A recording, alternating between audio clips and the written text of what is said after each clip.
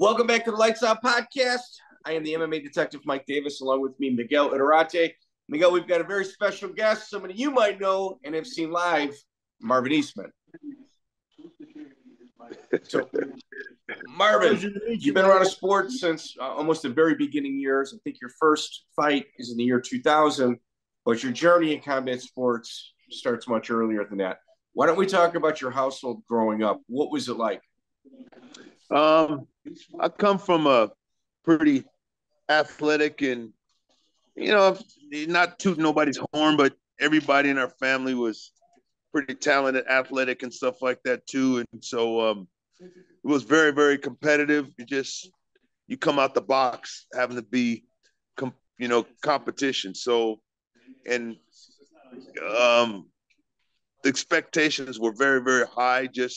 That was just one of the things that my dad did. He implemented down, and it kind of just trickled down from brother to brother to brother, and I just end up having to be put in that put in that gauntlet like that anyway from early, Okay, so everybody talks about your brother Jeff in regards to, like, they talk about your athletic accomplishments, and the people from the neighborhood go, and Marvin's a specimen. Marvin's absolutely his nickname. He's a beast.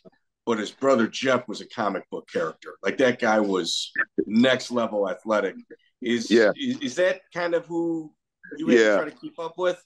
Well, my brother Jeff, he's the same era as like Marcus Allen, Eric Dickerson, those guys like that. And that's the same era that he came up in. And he basically, in a nutshell, he was late bloomer, played high school football and stuff like that, and was recruited by everybody. But he kind of like, how the Mormons do a mission, and he started kind of learned about Christ and that the athletic career. So he shut everything down in junior college, recruited by everybody, and he shut it down. And he kind of he went away from the sport for a long time. He's 9 years older than me. And then I did high school, and then I get to junior college. My sophomore year, he decides to come back and play. So I actually got to play junior college football with my bigger brother that was my idol. So and he got that exemption because the reason that he stopped playing football is kind of like almost like a Mormon mission, but he wasn't a Mormon. It was Christian based. So that's why his eligibility didn't run out. So I actually got to play junior college football with my brother at the time, So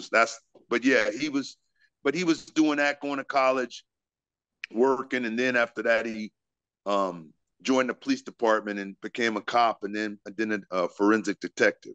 So that's how he retired as a forensic detective in California. Marvin, so let me ask you a little bit. So you said he was like Dickerson or Marcus Allen. I remember those guys. So he was a running back. Yes, sir. And you were a fullback. So you lined up, together? Like, did you block? We both played together. He came back and I was the featured guy. So we both played together, but I did my first year there as a freshman, and I'm had a really big. I accomplished a lot as a high school player. High school football, I ended up making All-American 5A in California, and also wrestling in California. So you win a state championship wrestling in California, it's a big deal, because 1 through 5A wrestle against each other. It's not like Nevada. They have it separate. 1, 2, 3, 4A. They wrestle separately. But in California, everybody wrestles everybody. 1A through 5A wrestles everybody. So, but I was accomplished. But I was a Prop 48. So that was the route that I would have to take, going straight to college. So I went in with the junior college route. So my brother. Yeah. Go ahead. What weight class did you win state at in high school for wrestling? 191s. Okay, that's going to come into play a little bit later. Okay, keep that in mind. That's pretty interesting. So, your first fight, King of the Cage, June 24, 2000. They put you in a title fight because it's only the 4th King of the Cage. but they put you in there with Rampage Jackson. Was there a fight prior to this that you had done, or was this your actual first fight in a cage? This was my first fight in a cage, because the first fight that I had was set up for King of the Cage. The guy didn't show up, so they paid me because he came to the weigh-ins, and then fight day he didn't show up, so they actually paid me for the bout, or for the win, for the win money and stuff like that. It wasn't my fault the guy didn't show up, so it didn't go on my record, but they paid me for a fight, and then that's cool. The first actual fight was Rampage. So they put you into a title fight. What's interesting is the California scene. There was a lot of fights like happening in schools that are undocumented. So you didn't take part in any of that. No. I was prior to that, at the time I was working as a correction officer in Nevada, in Nevada, for the Department of Corrections here in Las Vegas. And so I was actually in full-fledged into my career, and I was kickboxing. I was kickboxing. I was doing Muay Thai, and I had about 10 or 11 fights. And basically what happened was Kid Kelp decided to do King of the Cage, and I guess Terry Treblecock came to one of the kickboxing matches that was there, and he seen me fight, and he said, "Man, I would love to have that guy there. I just wish he had some wrestling." And Kid says, "Oh, he was a state champion wrestler here in California. He went undefeated." He was like, "Oh man!" So then that's how he ended up hooking me up with Terry Treblecock, and hence King of the Cage. The first fight, no money. I mean, the payoff, but I didn't fight. Then the second fight, it was Rampage, and Rampage had already had 5 fights, and he even fought one of my guys that I trained with named Mike Powell. So it's after he was already like 5-0, and I was like brand new. So I was geared for 3-minute rounds for Muay Thai, not 5-minute rounds for the cage. I never fought, but obviously the background of wrestling is most definitely my foundation, and Muay Thai just kind of tied it up. So how many Muay Thai bouts did you have prior to your first MMA fight? Overall, I had 20 Muay Thai fights. It was 20-3, and but I didn't know. My teacher at the time was telling me he's sending me to fights, and he was actually getting paid for them. They were pro, but he was telling me it was amateur, and he was keeping the money. So I didn't find I didn't find out until promoters were calling me at the house asking me about the fights, and I would go and tell my teacher, and he would say, "Oh, tell him to call me, tell him to call me." So I'm thinking I'm fighting amateur and I'm fighting pro. And then when I would go to the fight and I'd come back, he'd hand me $200 or $300 and say, "Here's gas money." But he was collecting money, and it was they were pro. That hence, and it wasn't until I hooked up with Kid Kelp that I found out that I was actually fighting pro fights, because you don't get paid for amateur fights, but he was giving me $300-400, and people were calling me, but I had no idea that it was actually pro fights. So I had fought, 8 or 9 fights, it was like, wow, this is crazy. I was doing it because it was fun, it was just, I didn't know, so, wow. But anyway. So now you go over to MMA, and look, with your background, you got a reasonable idea that you're going to walk in there and be the better athlete in the fight. Oh, yeah. And here's the first fight. Maybe that's questionable. I mean, you now in retrospect, you're fighting a stud. How did that feel? Did that come into future play? World champion? Well, here's the catch. My mentality, the way I was raised, everything, it's kind of like an Eastman mentality, and it was like, you can imagine you got 4 older brothers, walks in the room, and he says, the first question, you got cousins, nieces, everything, and he says, "Who's the baddest?" It's like, well, that's obvious who's the baddest. The oldest is the baddest, but that was one of the things that was posed. So You don't. We didn't. Some things just wasn't tolerated. So my brother, the way I was taught, my older brother that just died, new kid come in the neighborhood and I'd have to fight him. I'm like, why? He said, because if you don't fight him, you got to fight me. And it's like, okay, well, do I want to fight this guy? Or do I want to fight my brother? It was just expected, certain things.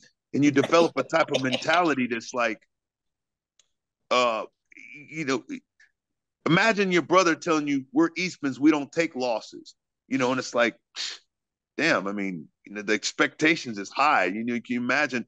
I lost 8 wrestling matches in California in my career. It was 110, 8-1. My last year, I didn't lose a match. I went 42-0, and I went 34-4 my sophomore year, 34-4 my junior year. But can you imagine you smashing everybody and you got your brother in there yelling because you didn't pin everybody, you just beat everybody, But that's the kind of mentality that I loved him. He made me hella tough, but trust me when I tell you, my upbringing was, I always wrestled at a higher. Matter of fact, when I was in Pop Warner, 8th grade, as 5th, 6th grade, I didn't wrestle at the elementary. I wrestled for the middle school.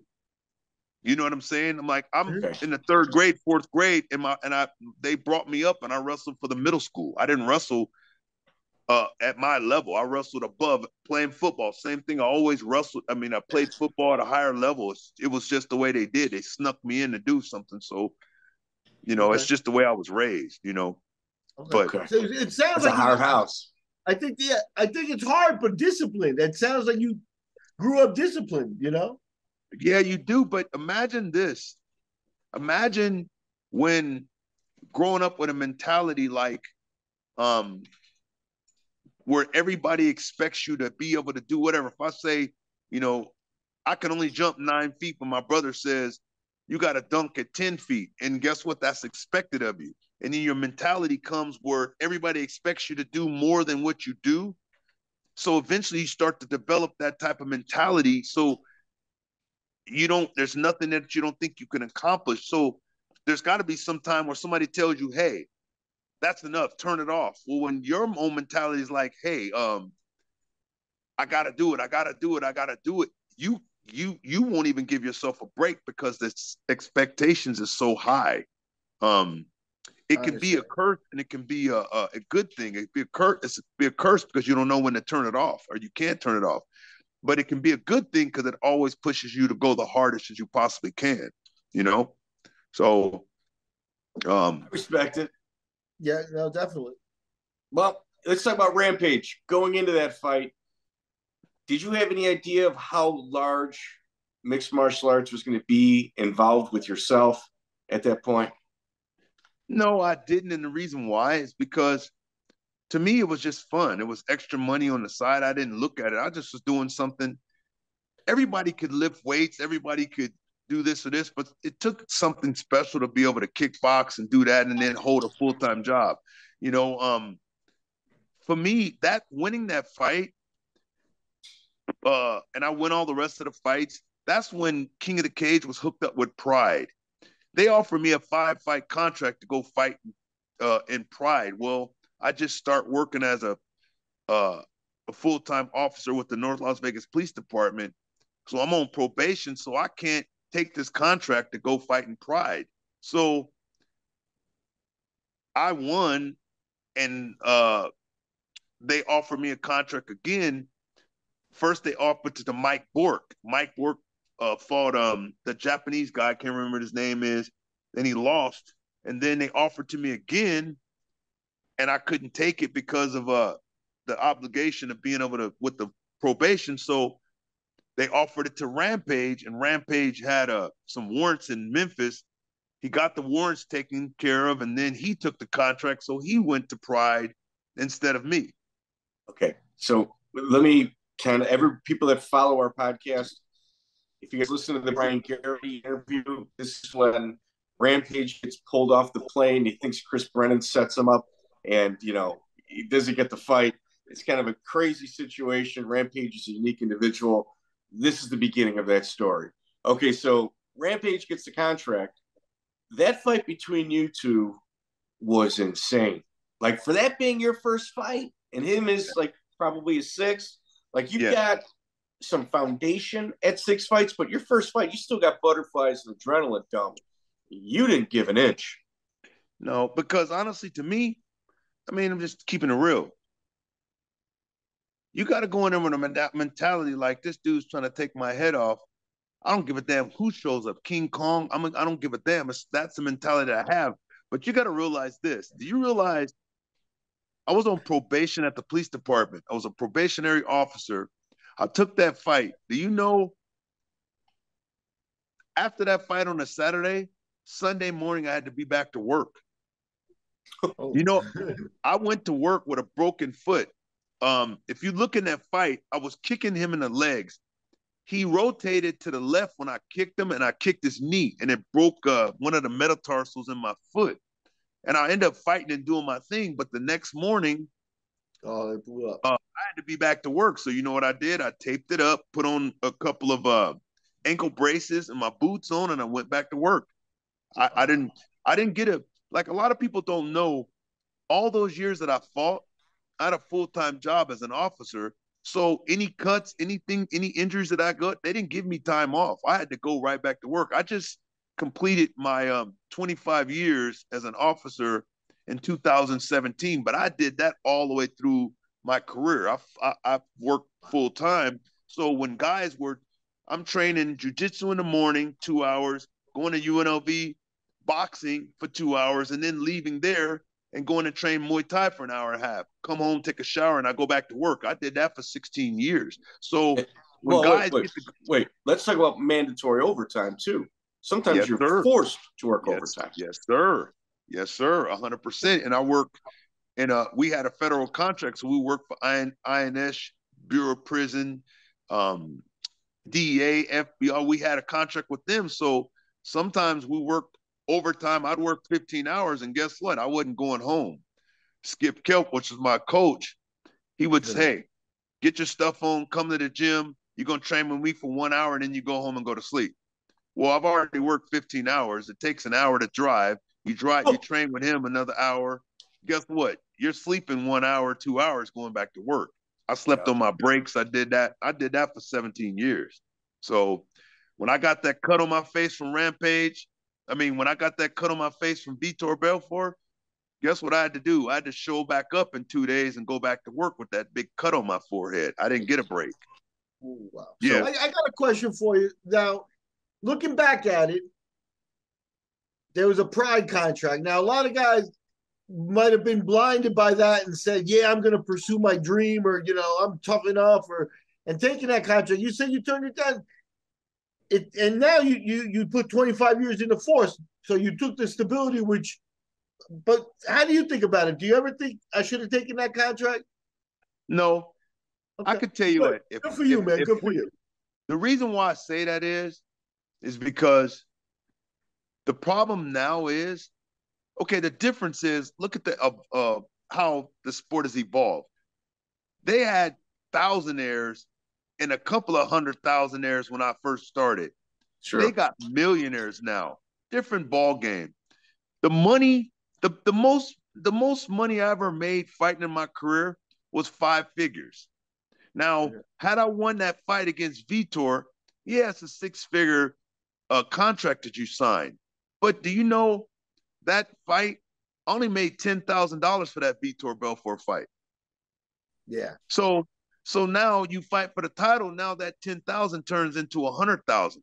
Man, these guys are making 100,000 like nothing now. You get fight of the night, bonuses of the night. You make 100, 150,000, 200,000 like that. But come on, think about this: fighting for the belt for 100,000. I only made 10,000 fighting Vitor for that fight. Now it jumps up to 100,000. But we talking about 2003, 2004. Those cats make that. They make that like nothing. So why would I turn down a guaranteed 6-figure income as an officer for $10,000 or $15,000 that you only get every so often? They don't have the endorsements. I had you had sponsorships, you have this. I was Tap Out was started, and I forget the name of the sponsor that there was a startup company when I started. It was they got the S, the symbol was the S. He was, oh my God, what is it called? Spider, it's Spider's big sponsorship. Huh? Sprawl? Anderson's the Spider Silva. It was a startup company with them. You got Silver Star, you got Sprawl. Those are only two S's that I'm going to come up with. Either way. I think Silver Star was Anderson. I'm blowing a brink, but anyway, it was quite a few little companies, and they didn't even have any money. But then they eventually all this stuff started popping up later on. But like I said, the money wasn't really big enough for me to do that at the time. You know what I'm saying? So, now I got a punching that's coming for the rest of my life. And the guys that didn't keep their money, they're working. I had an individual, I won't put them on blast, but they called me a while ago and, hey, Marv, you got any hookup to be a cop? Or I'm like, the hell, you don't want to start this late in your career. Now it's a good dude, but hell, I'm retired. Why would you want to? I don't want to be on the street policing and doing that kind of stuff right now. Hell, they got a different way that they do stuff. So it's tier 2. You don't want any part of that, man. Hell no, no bueno, man. So well, here let's kind of wrap it back around. Okay. Master Toddy was in your corner, the Muay Thai. How long have you been training with him up until your first fight? Well, actually, I trained with Master Toddy, but Master Chan, his second in command, was the guy that actually literally trained me personally. He had came from England and he didn't speak English good. So he had all the other pros, and I was kind of like the developmental guy. So I actually grew up and I was trained by Master Chan all the way through until I finished up my career. But yeah, it was Master Toddy. It's his tutelage. So I teach.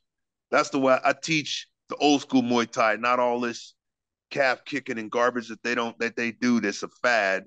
That's not Muay Thai. The real. It's just like when I tell people, I said there's 16 ways to strike with the elbow. It's traditional. I've been taught like that. So, but it's authentic. A lot of everything is modernized. They change. There's certain things that just doesn't change, and the game has changed a lot, but okay. Yeah, it looks like they're looking for a lot of shortcuts nowadays. Yes, sir. Now let me ask you, you mentioned Skip Kelp too. Now Skipper, he was a national amateur boxing team member, but yes, back sir. in the 80s and stuff like that. Why don't you talk about training with him? Skip is my boy. And I hooked up with him through John Lewis.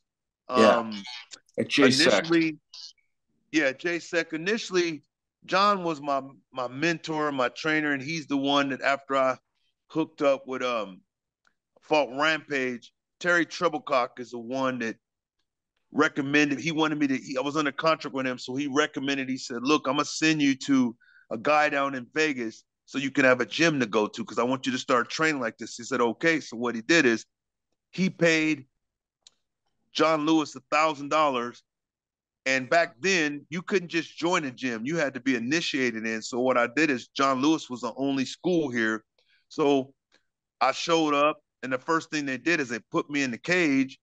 It was me, Tito Ortiz, Chuck Liddell, Eric Pele, Tony D'Souza, and Mark Lehman. That was my initiation.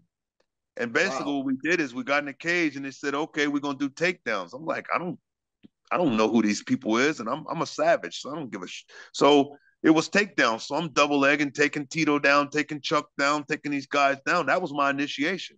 We're wrestling. So that's what he did. You couldn't just walk into the gym and join. I had to go and figure out whether or not it was good enough. So that's what I did. I'm there with Chuck, doing takedowns with Tito back and forth. And okay, you in the game. And that's how I got hooked up. So that's how we started. You just didn't walk. You walk into a gym and it's like, hey, I want to train. Okay, you pay your money and you train. Hell no, you had to get initiated. So, and being that JaySec was the first MMA gym here in Vegas, that's where you had to go through. So, John Lewis was way ahead of his time as compared to everybody else. Like his vision was much bigger than probably about 99% of the mixed martial arts community back then. Yeah. Most definitely. John Lewis, the concept with the WFA and all that kind of stuff, all the stuff that they're doing. I can tell you this, you know how they got the Ultimate Fighter and stuff like that? Man, John Lewis initiated and started all that stuff. Before the UFC had that stuff, John Lewis did a reality show with A&E where they did a audition for people in New York on the East Coast. And what it did is whoever won that competition got to come down to Vegas and train with John Lewis, learning how to be a professional fighter, like the beginning of the Ultimate Fighter. And so we started that. But one of the things that you had to do with that person who made it was they had to wrestle with me initially, and then they had to go stand up with Gilbert Ivell. Oh, yeah, I know. The guy didn't even get to me. Gilbert Ivell touched the guy up so bad on A&E. He beat him up so bad the dude left and took a plane ticket and went back to Arizona. I mean, he went back to New York. But basically, in a nutshell, all that stuff, the fight with the nightclub, all that stuff, man, it's John Lewis. John Lewis is pretty much the pioneer of all that stuff. He just, sometimes you can have the vision, but sometimes you need to let somebody else run the business part, So you can be ahead of your time too, Oh yeah, most definitely. Definitely. That's actually a big problem. Keep in touch with John, Marvin? You said? Keep in touch with John? Yeah, John. Because I know he's working for like a space company. He wants space entertainment. He wants to be the first person that does fighting in space. Oh, that's crazy. Well, that's my boy. He's doing his movies and doing his stuff on the time, and because my gym just opened up, and our lineage is John Lewis, Noble Uno, Jiu-Jitsu. I had been sticking to the course, and and so I'm doing my affiliation with, so I'm linked in Noble Uno Jiu-Jitsu. That's what we teach in here, but we teach in catch can. A lot of people don't really understand that submission catch can. So we're staying with the Noble Uno, the brand, and then, the Muay Thai that I teach is Master Toddy based, but it's just, it's my touch with Skip Kelp and all that other kind of stuff. I keep it traditional. And, the guys that we got here, one of my guys' protege name is David Jordan. His nickname is KO because he's knocking everybody out. And one hitters, not 1, 2, 3, 4, 5. We talk about one hit. He and I ain't hating on nobody, but he retired a lead trainer from a prominent school here with one hit, put him to sleep, broke his jaw and put him to sleep. He'd been putting everybody to sleep, and but little injuries is keeping him from being on being able to stay on point. We can get back on point. He's doing his thing, but his nickname is KO. He'd be good at bare knuckle. He'd be good at bare knuckle. Oh, trust me when I tell you, if you see some of the fights, it ain't been. I know who he is. Oh yeah. Okay. Yeah. Yeah, I know who he is. He'd be good at BKFC. Okay. Well, here you win the title. King of the Cage is such a new organization. They don't even have a belt yet. They're giving trophies away for their title holders. Right. You pull in with Big Joe Loca Tiuna out of Hawaii. Eddie Bravo said, this guy's making his professional debut, but he's fought several of my friends in closed-door gym fights. So it just kind of tells you that the scene in LA or in California is a lot different than a lot of other parts of the country. Right. After your second fight, what's interesting is that Randy Couture is scheduled to fight Kevin Randleman at UFC 28, and he pulls you in for a camp. Was that in Vegas, or did you go out to Oregon? No, it was here. It was here in Vegas. So he came down there. What was that like training with him? Um, trying to be cool without putting anybody on issue. For me, I I'm not. I've never been a person, and I'm not hating on anybody, but I've never been just starstruck by anybody. So to me, when you come and you compete in the same thing, I never really looked at anybody like, oh, there's your accomplishments. Like, I give you respect, but the bottom line is when we go in the cage, nobody respects anybody. You go and you do your thing. So kind of what happened was I go over there and I'm training with him, and we kind of doing our thing, and I'm Muay Thaiing him a little bit. And I know he's a Greco guy, so, and I'm a freestyle guy, so I'm kind of touching his legs a little bit, and he kind of didn't really particularly care for me killing his legs with the leg kicks, and so he He I'm got killing grumpy. his legs, huh? He got I'm upset.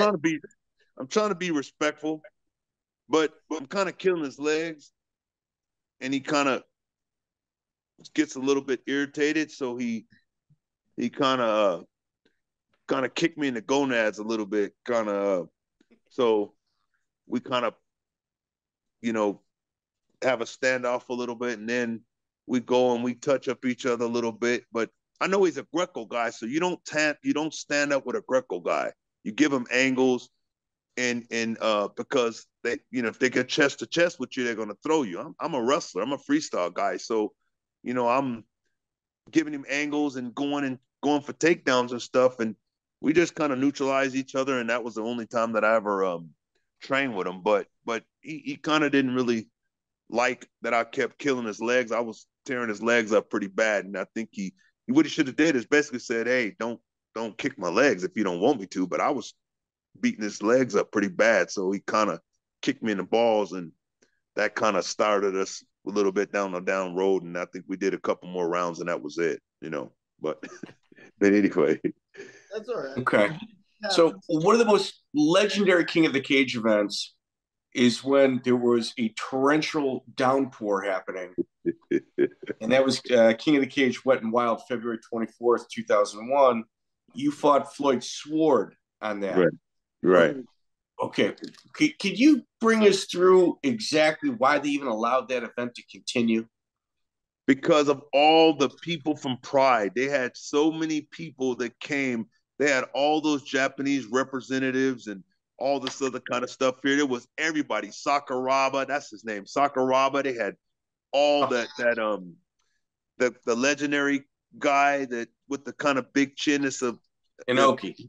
Inoki. All those guys were there, so they had to put the event on. But here's the thing: I'm a stand-up guy that's a wrestler, and you got vinyl. You got a vinyl surface. It was horrible.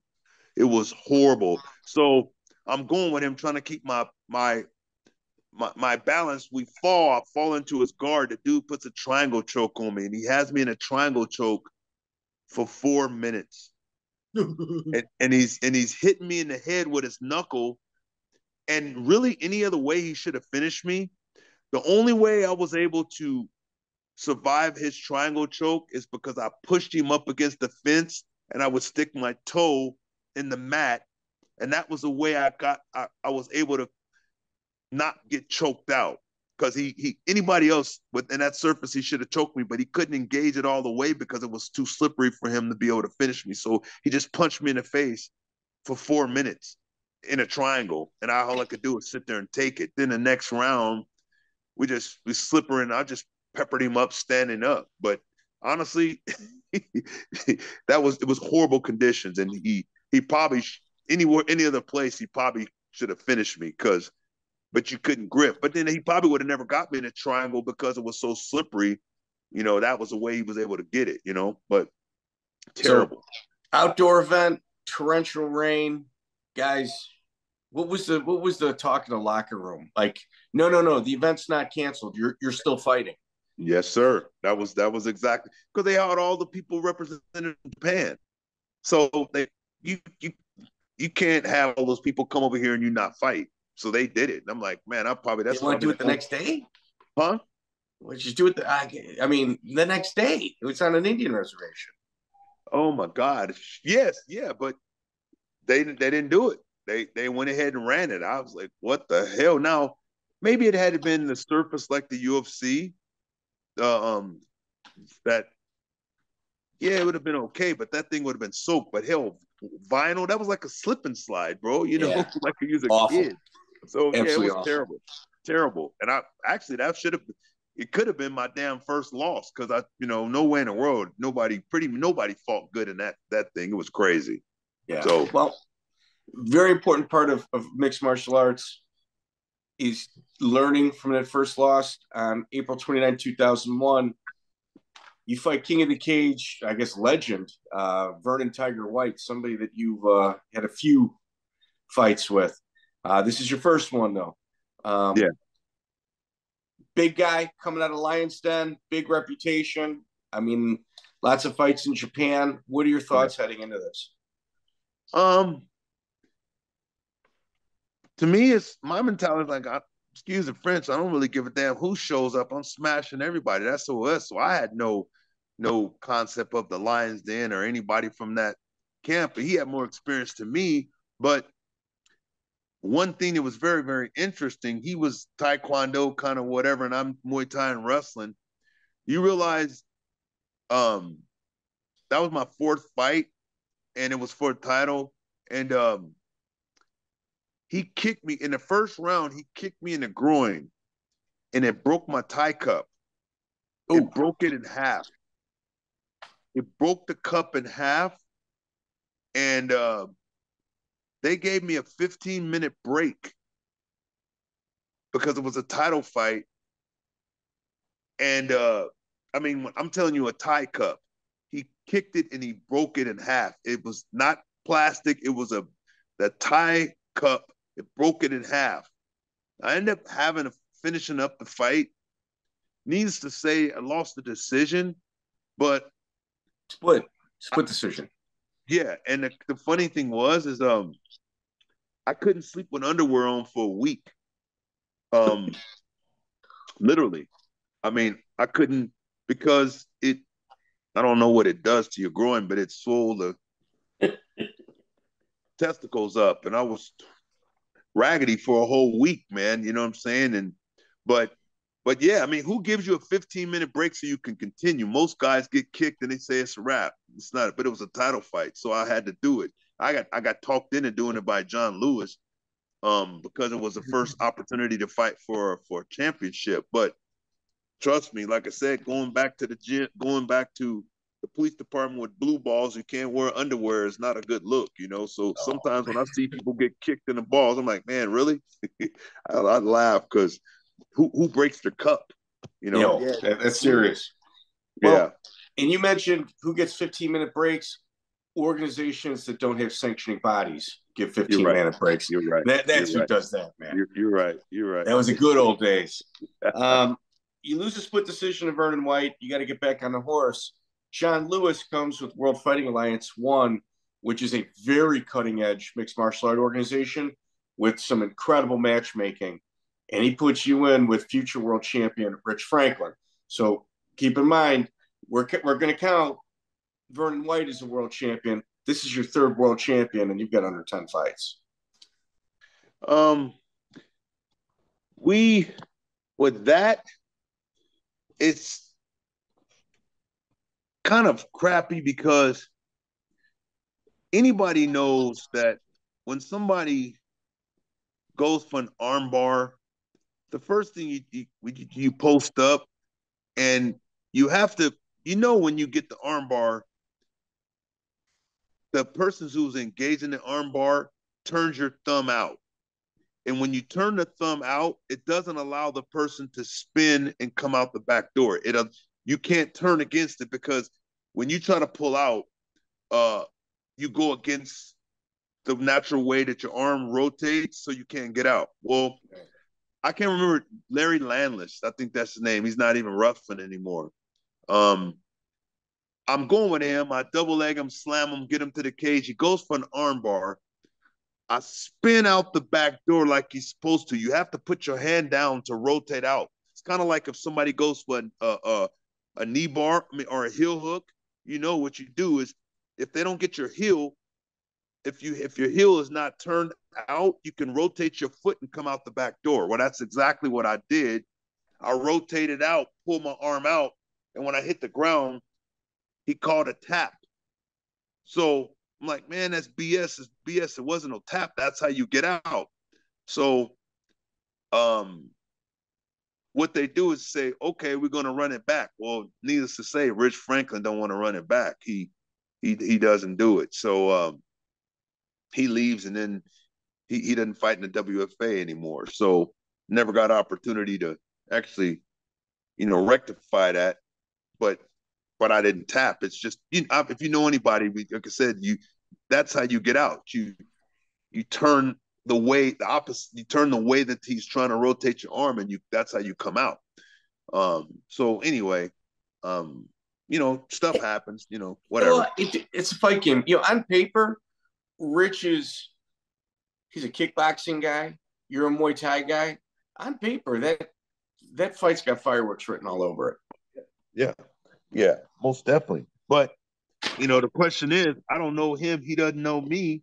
And like I said, to me, I'm not in that game. I mean, if you go into a fight as a respecter of persons, you've already did yourself a disservice, and you won't fight. You can't.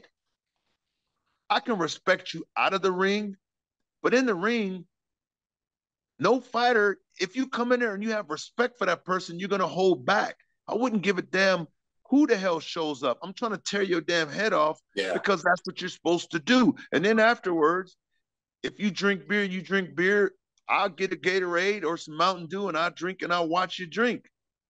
That's what you're going to get from me. But before that, like I said, you think Rampage ain't trying to tear my head off when we go in there? But guess what? We're cool outside of the ring. That's what you're supposed to do, And if you fight with respect in the ring, you put yourself in a situation where you can be. Now, I don't mean like disrespect, but I mean you don't care who shows up. That's what I mean. Right? You've already lost. If you come in there with too much respect, you've already lost. Yes, sir.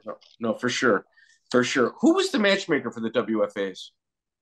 Oh my God. It wasn't Peretti, was it? No, he owns RFA and LFA. I don't care that he was Marco Soares? Yep. Okay. Wow. You did a really good job on those. Yeah. Man, Marco's been around a long time. That's wild. Yeah. Huh. Yeah, owes me some money, but we'll move on. Yeah. World Fighting Alliance, then you fight Tommy Sauer, you bounce back with some elbows, and you make a huge statement in K1. Yeah, I'm listening to you. On August 17th, on August 17th, 2002, you make a huge statement in Las Vegas. You beat Duke Rufus in a K1 event. That's huge. Yeah, because he's a world champion. So you beat Duke Rufus in a K1 event in Las Vegas, another world champion. That's a huge staple. Yeah. First time. Well, here's the crazy thing. When I first fought Rampage, the K1 was trying to get me to fight for them, but after I found out that the teacher was sending me to fight professional fights and calling it amateur, what I did is I said, okay, I'm going to let John Lewis manage me as an MMA fighter, and I'll let you manage the kickboxing side. Initially, he was okay with it, and then what he did is he said, no, that's cool. And what he did is he kicked me out the gym. So, yeah, I got kicked out of Master Toddy's because I didn't manage anymore. So, but they had tried to come after me then to sign with the K1 at that time. I didn't do it. And then eventually, when I got with Skip and doing my thing later on, then I ended up getting an opportunity to fight with because the owner or the manager, the owner of Bellator, it was the guy who ran everything. What's his name? It was Bjorn Rebney at the time. No. Yeah, but the guy. You talking about Scott Coker or Bjorn Rebney? Scott Coker. Okay. Yeah. So he's a kickboxing guy. Same thing. I didn't know. I mean, I didn't. Excuse the French. I didn't give two rats' asses about who the hell Duke Rufus was, and it's not disrespect. You just have to come in there like, I'm not a respecter of persons. When you come in, whoever you fight, you just come in and you do what you got to do. And it's not disrespect, and it's not cocky. You just say, hey, I don't give a damn who shows up. I'm smashing you. If you beat me, okay. But my mentality is already geared to destroy whoever shows up. So yeah, I knew about Rick Rufus and his brother Duke Rufus and all that kind of stuff. And it's kind of a crazy story behind that too, because about 3 or 4 years ago, Kevin Holland comes into Syndicate, and I'm already retired. I ain't even fighting, doing my thing. And he's over there, and we're sparring, and we're doing our thing. And he starts sparring with me, but he's running around, and he's not training. He's fighting like he does in the cage, talking and smack all this kind of trying to figure out, like, man, why are you being disrespectful, dude? I don't even know who the hell you are. So we kind of got into it. And my junior, the third, Marvin the third, was like, man, I beat the brakes off of you, dude. So he, for disrespecting me, so my son he fights at 45, but he been doing Muay Thai and wrestling for multiple years. He gets in with it, and I guess he was pissed off, and he touched Holland up something fierce. But he was mad because I found out later he was mad because I knocked out his trainer. I'm like, dude, it was competition. Why are you trying to get back for something? There was nothing between me and Duke Rufus. It was competition, but you trying to get me in sparring because I knocked out your trainer? Like, well, what about the people? I lost to Rampage. Somebody gonna be mad at me because you training with Rampage and Rampage beat me by knockout? Come on, really? But yeah, but anyway, he really tried to touch me up in sparring because of Duke Rufus, because I knocked his trainer out. Like, wow, okay, something wrong with you, dude. So, but anyway, one of those feuds that goes back about 300 years ago. They disrespected my grandfather. Yes, sir. It's crazy. Well, you beat Duke Rufus, which is a huge statement, and you're back to MMA, where I think you were supposed to fight. It was WFA 3. Were you supposed to fight one of the Machados? Yes, and I think it was a money thing. Okay. Because I think one of the things was with John, he was trying to put his stuff on the map. So trying to get a lot of names, like, for instance, like, you remember he had Alistair Overeem. Yeah.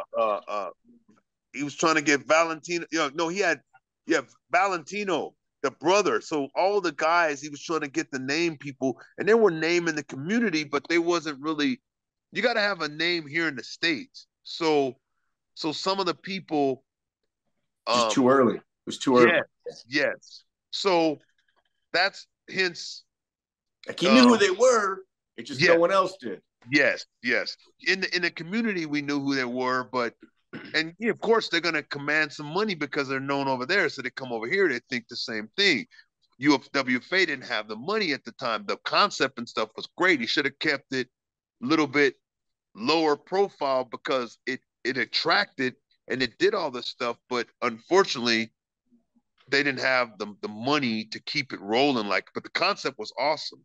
So yeah, that's how we end up being Alex Stiebling. So at this time, Alex Stiebling, he's known as the Brazilian Killer. We did an interview with him. It's a fantastic listen. And he got that moniker so he could fight everybody in Brazil, because that was his goal, to be the baddest man in the world. Yes. And you guys touched base on November 23rd, 2002. How'd that one go? Like I said, the same thing. I didn't know anyone, and I don't disrespect. I've never been. Some people can sell their tickets and sell their brand, by talking smack. I love Tito. Tito, my dog. You know, Tito, blah, blah, blah, whatever. You know, and then you got the wrestler that's Chael Sonnen. They talk. All these guys talk and they sell their tickets. One thing about talking a lot is if you don't perform, you look stupid. But if you can talk the talk and walk the walk, so be it. To me, a lot of that persona, a lot of that kind of stuff, you got to realize this. And here's what it is. I'm not a braggart. I'm not that person. It's not who I am. Now, if you piss me off, I'm a man. I'm going to get at you like a man. But the guy came in with this name. He's killing all these Brazilians.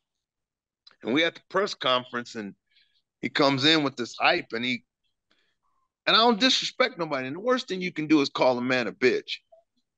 Well, hold up. Especially where you work. Oh, yeah. Oh, yeah. It's actually a little hypersensitized just based on you working at the jail. Like, yes, sir. That's it. Yes, sir. Yes, sir. So he comes in and he's coming with this hype, and Marvin Eastman, he's a bitch. I'm like, what? You gonna disrespect me like that, homie? And I was like, yeah, okay. So we do our interview and we do our stuff pre-game. I said, man, look. And my conditioning and my shape was ridiculous at the time. So I said it in my warm-up. I was like, this dude come in here and he called me a bitch. And I was like, he talked with his hands, I talk with my fist.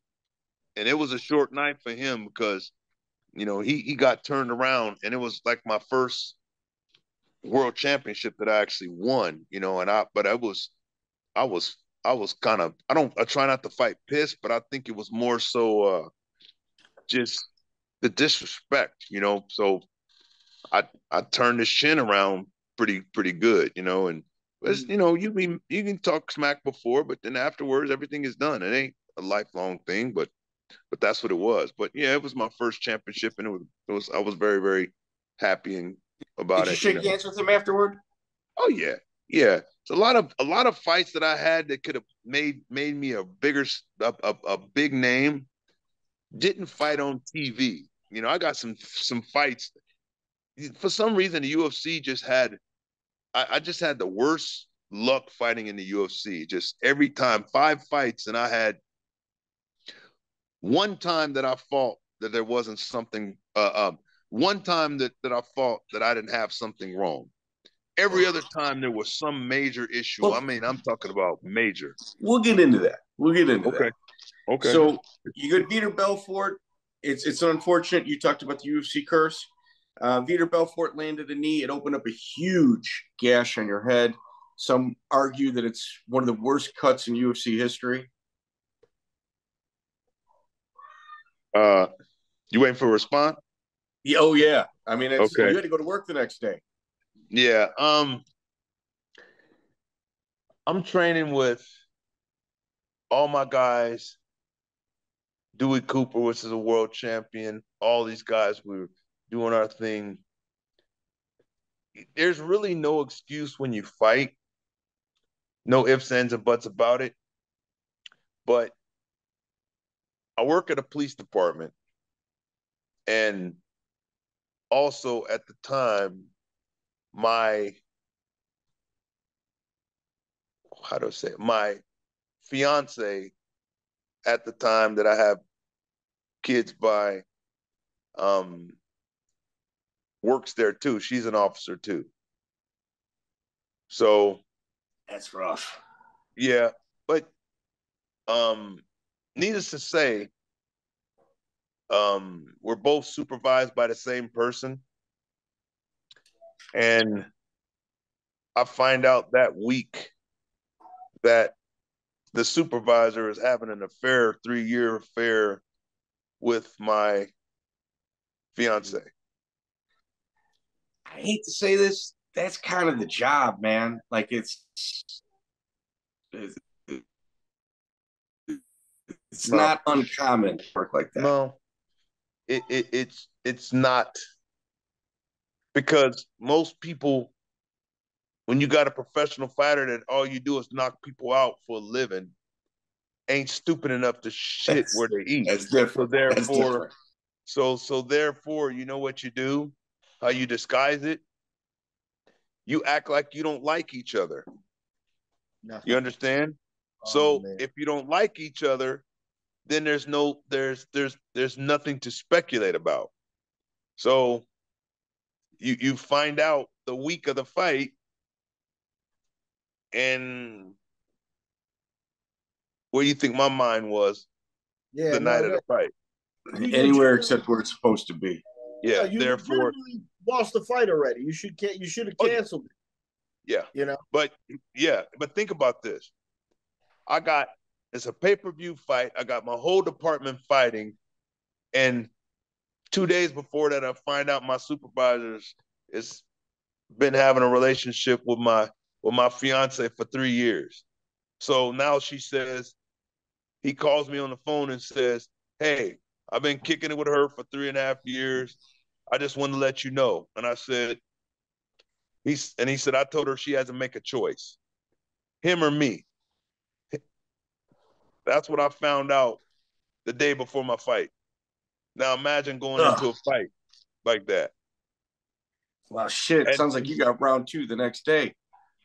Well, I can tell you this.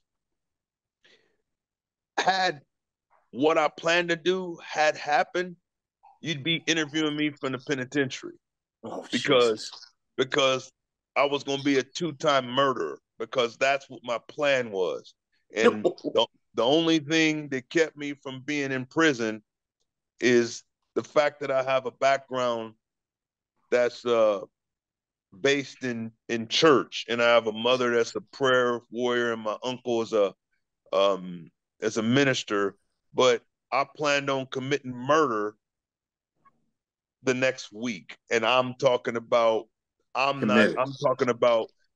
into the police station for briefing and not taking off my weapon and shooting both of them and killing them in briefing. And I'm telling you the honest to God truth, I was going to be a double murderer, because that's how I found out. I got embarrassed on national TV, on pay-per-view TV, and everybody's looking and nobody has no idea why I got my head. Now, if I'd lost to Vitor Belfort, now you got to remember, I'm a wrestler. When do you stop on a shot? That's all I do. Yeah. That's all I do is shoot. Do you realize I got scholarship offers from high school? I was going to go wrestle in Kansas by way of Oklahoma. I didn't have the grades.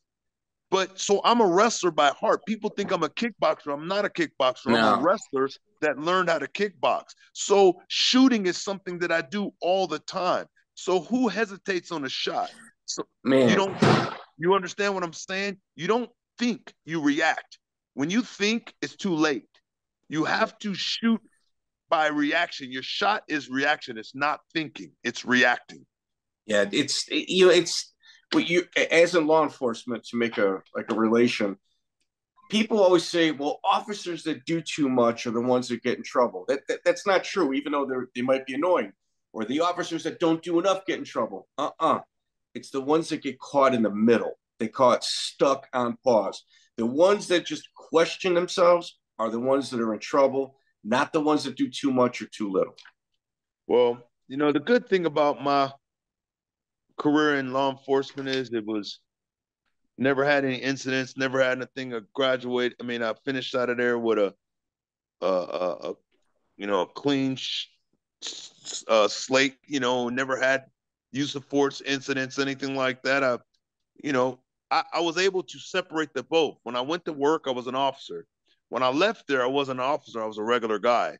And that's what kept me from being able to do things extra. Why in the hell would I want to fight at work when I just fought for 6 hours off the job? That makes no sense. I don't want to do nothing. Hey, do you realize in 16, 17 years, I never used a taser before? I've cuffed people up. I had to pull it out. Never had to use it. Everything has always been verbal or hands-on, but I've never had incidents, never got in trouble, nothing like that. And you think, hey, he's the fighter. Man, do you think I want to be fighting you? You learn how to use your mouth. Think about it. Pimps and prostitutes. Pimps get a prostitute to sell their body and bring them the money. But you know how he controls them? With their mouth. That's what you have to learn how to do. Use your mouth. You know what I mean? Trust me. You can't beat up everybody. Well, Marvin, I mean, to add to that, you're also a very large figure. I think that helps also in instances in the prison. Well, they don't have to. They don't in the jail. They don't have to fight fair. They use knives and shivs and all this other kind of stuff, brother. So you know. Anyway. So Marvin, here. So that UFC, just so everybody knows how big it was actually a 4-man tournament based over 2 events. Chuck fought Randy. You fought Vitor. Winner of those was gonna, head for a title. Yes, sir. Yes, sir. That sucks. That sucked. And it's cool. Like I said. And unfortunately, here's something else. And I ain't gonna rain on nobody's parade, but it is what it is. I got a picture on my Instagram of Vitor when he fought me, and then Vitor when he fought Couture. And the difference is night and day. It looks like olive oil. It looks like Bluto and olive oil. And I took a picture of it and I said, and let me tell you what's funny. They didn't test us for the first one, but they tested for the title fight.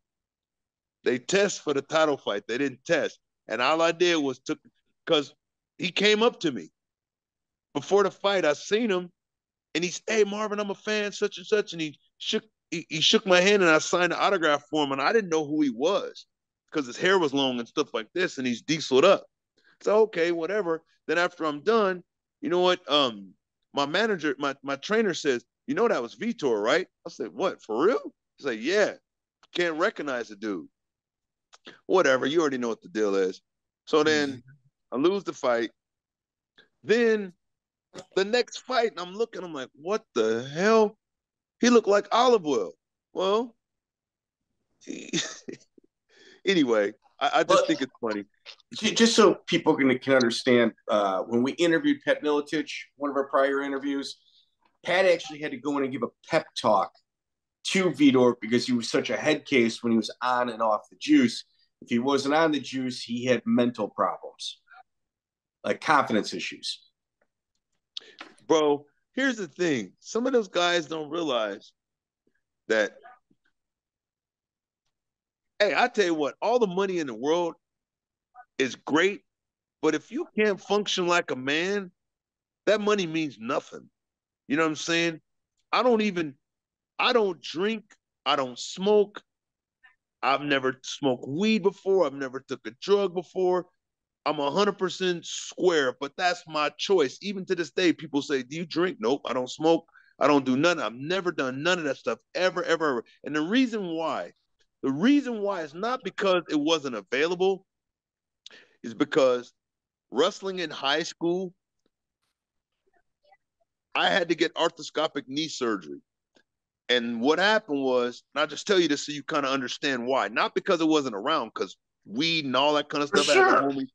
It's all around me. What happened was, when they put you to sleep, they give you sodium pentothal to put you to sleep, and they give it to you and administer it by weight. Well, that was the era of Run DMC, my Adidas, and you wearing the big chains and the big jackets and the big shoes. Well, guess what I do? I go in there to have surgery, and I weigh in with all these clothes on. So what do you think they do? I'm 10 or 12 pounds over what I'm supposed to weigh. So guess what they do? When they put me to sleep, sodium pentothal, they administer it based off of the weight. So when I woke up from that surgery on my knee, I was hallucinating, seeing doubles, and it's like I was on LSD, and I'm bugging out, and I keep waking up and going to sleep. It's supposed to be a one-day surgery, come and go. Second time I wake up, hallucinating, bugging out. My mom is tripping out. The third time, I remember in my mind, I said, "God, if drugs feel like this, please let me wake up, and I'll never do anything. I'll never smoke. I'll never drink. I'll do." The first time I woke up, that was my calling card for me to never use any drug. And I'm telling you, ask any of my friends, I don't drink, never have, none of that. Yeah, I tasted white and cool, but I don't do that. I never have. But it wasn't because I was different than anybody else. That experience was so horrific that I made a promise to God that I wouldn't do it because of that. Because I know I'd be one of those Lynn Bias guys. Do it one time and I'm dead. So, but like I said, Vitor, he's gonna be stuck for the rest of his life, bro. He's gonna have to do that because he was on TRT and they said his testosterone level when he was doing his thing was at 100. That's like damn near non-functioning. Normal adolescence, 700, 800, the 700s is the norm.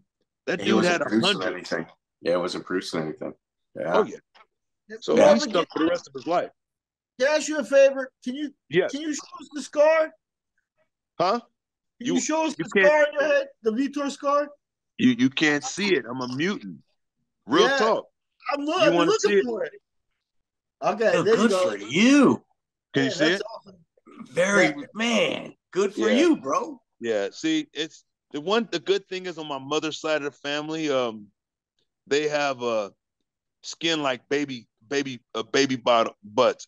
All my mother's, all her sisters on my mom's side of the family, they got that crazy skin, and so they don't look their age. So I was happy because I kind of inherited that kind of. Yeah, so you can't. People always looking for a big keloid or something on my head. No, I didn't have plastic surgery. Couldn't afford it. So I'm good. I've been looking the whole interview. And good for you. Here's the thing. You bounce back. Whenever you hit a bottom like that, some guys would have just walked and left the sport. They wouldn't have went back to the gym. January 24th, 2004, you got a rematch at King of the Cage against your first loss, and that's Vernon Tiger White. Yeah. We was down in Florida, and but now I'm experienced. I got some experience. I'm doing my thing. So it was a different thing. Yeah, he has more wars, but I'm more experienced now. So it's a pretty easy fight because of Vernon, he went on a losing streak in the beginning when he first career, so he had a lot of experience. But then now I got experience now, and he's kind of in the middle of his career, so it was pretty easy. I just double leg him and take him down and pepper him up really good. But Vernon's a good dude. I liked him. He's just doing what he's supposed to do. Nobody goes in to lose. They go to fight. So yeah, it was different ball game then. Dominant performance.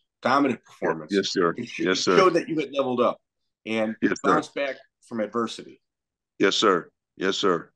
Were you ever supposed to fight Riddick Bowe in one of those Muay Thai bouts? No. What ended up happening is Riddick Bowe came here. There was a company from Thailand that probably 213 or 212, 213, I think. And Riddick Bowe, I signed a 4-fight contract with this company that was doing Muay Thai matches. So what they did is me and Dewey Cooper and a couple other guys, we hooked up and we trained here. And I actually got to train with Riddick Bowe for 8 weeks to help teach him how to do Muay Thai so he could actually fight. And the crazy thing is you realize that's why they don't allow the owner of the company to be the matchmaker.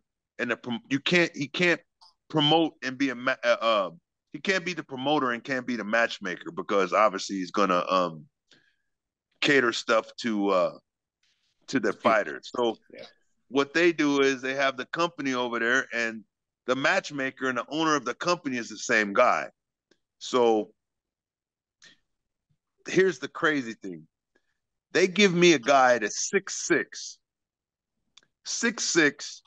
full rules, right? Riddick Bowe fights a guy that's my size, 5'9", 210, but has Muay Thai experience, and Riddick is only a boxer. They give Riddick Bowe, they give me the guy that's Riddick Bowe's size.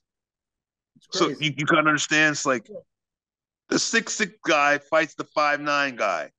then the Twice. 5'9" guy fights the 6'6" guy. Instead of having the two 5'9" guys fight each other and the 6'6" guys fight each other, they match me up with the guy that's 6'6". I'm like, really? So now it's full rules. So the guy just leg kicks Riddick Bowe to death and stops him. And my Riddick guy just, like, left the ring. He left the ring at one point, I think. Yeah. He was getting stepped over the top rope and said, "I'm out of here." It was. He got. Riddick Bowe told me this. What's funny? He said, he called me Beast. Hey, Beast, let me tell you something, man.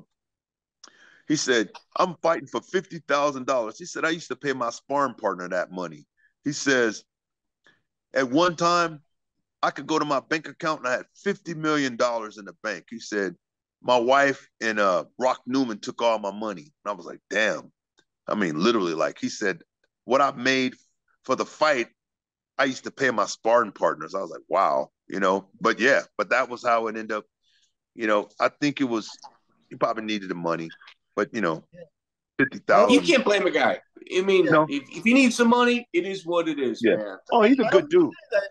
When he got paid millions, that's when he gave 100%. It's hard to give 100% when you're making a fraction. You got to understand the psychology of it. He's a good dude. Now I'm gonna give my all for this.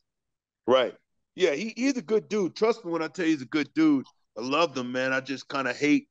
He really emphasized that his old lady and Rock Newman duped him pretty good. But I couldn't even imagine going to my bank account saying 50 million. He said, man, 50 million I had in the bank at one time. I was like, wow, so, but unfortunately you gotta be on point, So yeah. At this time, Tito Ortiz, you're helping him train for Guy Metzger. Right. Guy Metzger falls off the card. Does Joe Silva try to make you and Tito fight? Yes, sir. Yes, sir. Me and Tito, I'll give you a prime example. I will tell you something that's why I said I had the worst luck in the world in the UFC. Any other organization, I got fights that wasn't in the UFC. If they would happen in UFC, I would have been a great star, big star. Imagine this. Tito's there. Me and Tito are training together. We're training together for this fight. Now, I'll give you something. So, like I said, something else nobody knows but the people in my camp. But Tito knows because he was there. We're training. I don't know if Chris remembers a drill that you called a 21. It's where you go you go 7 rounds with a different person every minute. You wrestle with one guy and then you stand up another guy, then this guy, you do this and this and for 7 minutes. And then you get a break and then you do 7 minutes again, but it's a different guy, fresh guy every minute for 21 minutes. I was in the cage and I was training and I was on my 5th guy and they give you bodies. So we had a kid that was coming in there that was helping out. He was supposed to wrestle with me. So we're wrestling, we're fighting and doing a thing like this. I shoot on the guy, and there's a technique that you use to kick the spin off the cage. So I double leg him, and I shoot back, and he kicks off the cage. And when he kicks off the cage, he knees me right in the head. Knocked out, cold. I ain't talking about I wobbled, knocked out, cold. Concussion. Well, old school, you know what you do? You shake it up, you get up. Yeah. Continue the 21s. I finished it. The next day, me and Tito are doing takedowns. Now, and I ain't trying to put Tito on blast or nothing like this, but this is how it happened. And I got it on videotape so I can confirm it. It's not a big deal. And that's my dog. And it's just, whatever. Stuff happens. You and Tito are good. It's part of practice. Yeah, we're cool. It ain't no funk, but Tito know the truth. I'm double legging Tito and I'm taking him down. And I keep taking him down. I'm taking Tito down. He's getting pissed because we're doing 5-minute rounds.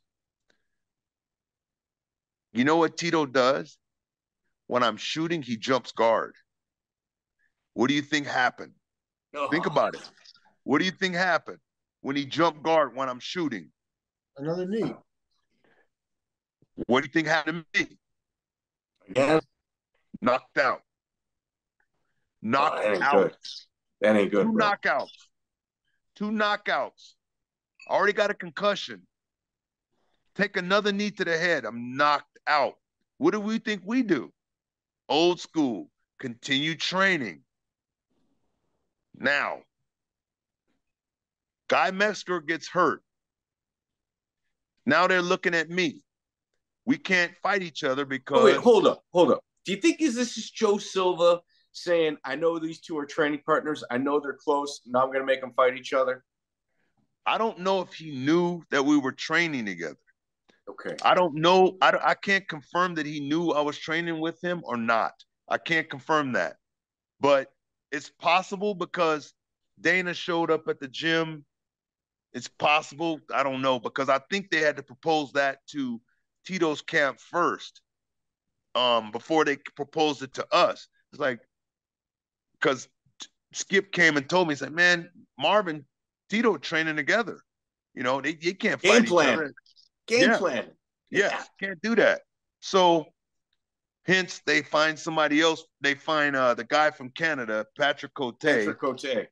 And then they give me the jiu-jitsu guy. Travis Luter. So that's why the ghost punch, people actually really think I took a dive. People think I took a dive, like I really took a dive. Come on. I'm not hating, but it should have been a cake fight for me. You double leg, you put him on the ground, you ground and pound, the fight is over. People actually thought I took a dive. The dude barely touched me and I went to sleep. I already had a concussion. But you know what I'm saying? So like I said, people don't know. That's why I said I got the most terrible UFC luck. The fight with Vitor, the stuff before, and the fight with him, two knees to the head, knocked out, had a concussion.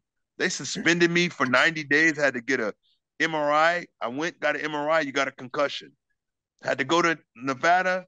I'm suspended for 90 days and make me take another MRI to get the suspension lifted, because you're suspended in the state that you fought, because they suspend you immediately, but I had to get it cleared here in Nevada. So, and then here's the crazy thing. You look on YouTube and they got fighters, top 25 fighters with the weakest chin. Guess who's the first one? Oh, come on, man. That ain't fair, Guess who's the first one? Okay. Me. Wait, Marvin, hold up.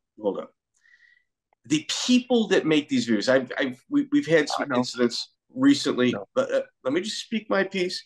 Gotcha. They have no inside information. They've got no connection to the fight game. Their only input are videos that they've seen, and they draw ridiculous clickbait conclusions in order to make them a professional person that gives some sort of response to shit that they know absolutely nothing about. Right. It's just, imagine this. I want to just explain. To me, it's just part of the game. My skin is tough. I don't trip off of that. But just think about it from my perspective.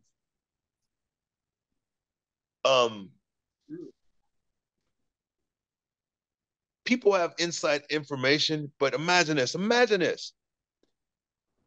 Do you realize what you just said?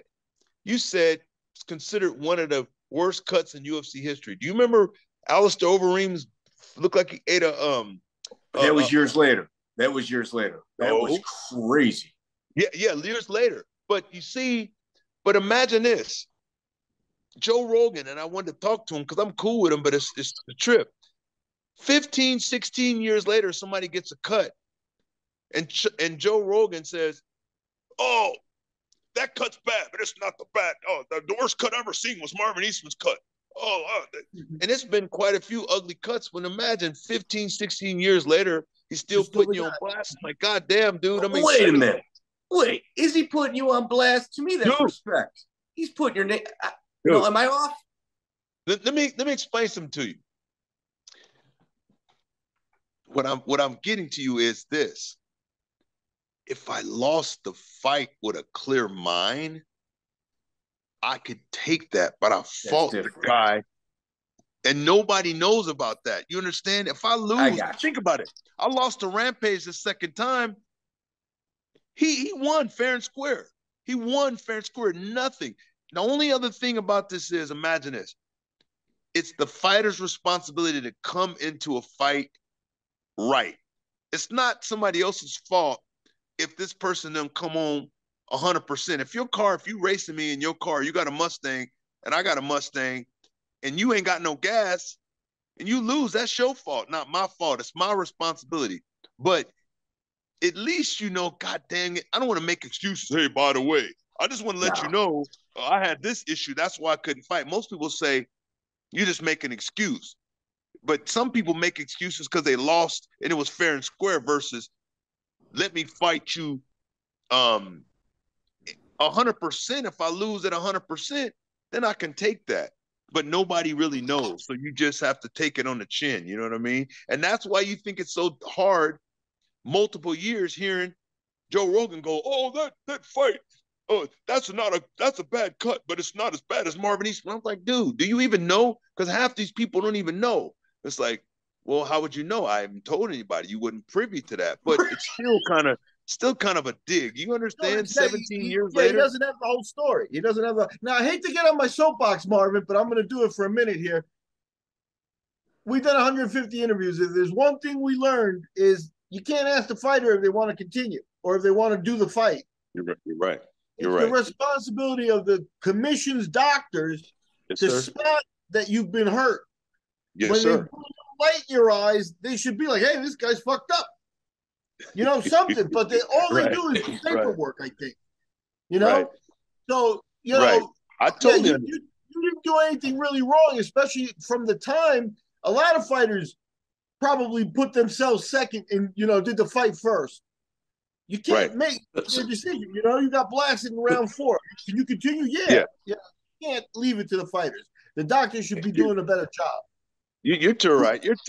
I'm not making excuses. You know what? To me, bro, I'm okay with it.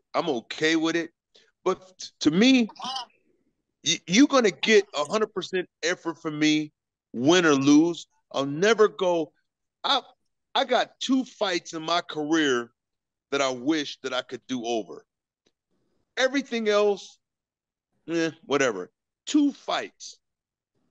Edor? For Glover Teixeira. Okay. If you would allow me to explain to Miguel some of the politics. I worked at Cook County Jail for a while as well. Oh, yeah, that's crazy. That guy calling Marvin right before his fight was absolutely intentional. It was to absolutely, because that's the mentality. When you work at the jail, you become an inmate in the way you think. And his jealousy and being a cocksucker, because that's what he is, I'm going to break this news to him right at weigh-ins. Watch what happens. Hey, that's 100% planned. Of course. But, you know, you got to be able to separate one from the other. And I could do that. But you got to remember. You don't forget it, though. Yeah, it's after a while. I mean, imagine it. I got a friend I grew up playing Pop Warner football with this guy. Cool as all day.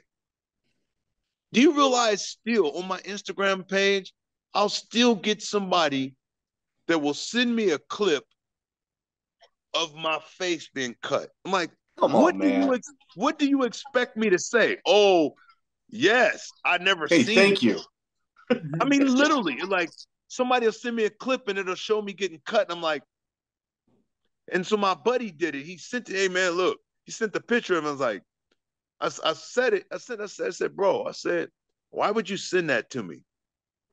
And I was like, did you think I didn't see it? You think I ain't seen it a million times? I'm like, what did you think to accomplish by sending me a picture? You my partner. I mean, I can understand a fan, somebody trying to throw smart, but what did you think it was going to accomplish by doing that? And we got it back and forth, and I was like, and I kind of lit him up.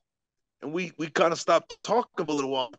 Finally, after a while, I think he kind of got it, because to a person who don't know you, what difference does it make? But it's different. It feels different when it's coming from somebody that you actually care about. You know what I'm saying?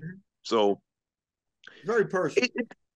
Yeah, it don't have the same sting that it used to have, but still, we talking about, man, 17, 18 years ago, bro. I'm still getting. Well, it also, like, for the time it went viral, but that's you. When you agree to enter into that cage, you're willing to die.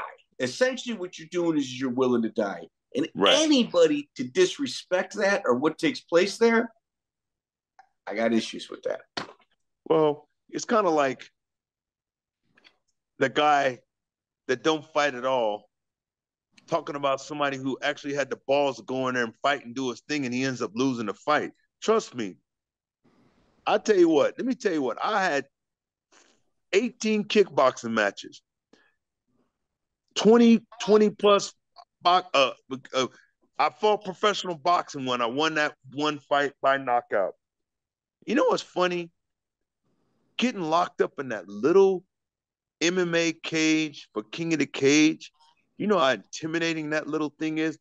In my gym, I got the same type cage that you had. It's a fighting cage. It ain't a grappling cage. The cage that they use in the UFC, you can run to Africa. This little cage and the cage they have in the King of the Cage, it makes you fight. There's nowhere to go. And when they closed, you had 5,000 people on at Saboba standing, yelling, cheering around this little ass cage, and you look around and you can't get out. It's like, oh damn, this is real. At least the boxing ring has the illusion that you can get out. That cage is intimidating, bro. It's a totally different ball game, and you in the dark on a reservation, and all these screaming drunk fans is getting at you. Totally different ball game, man. You know, so it's something for the person, huh? Interesting, man. Oh man, it's a whole different ball game. You get to talking. Oh, 1 minute.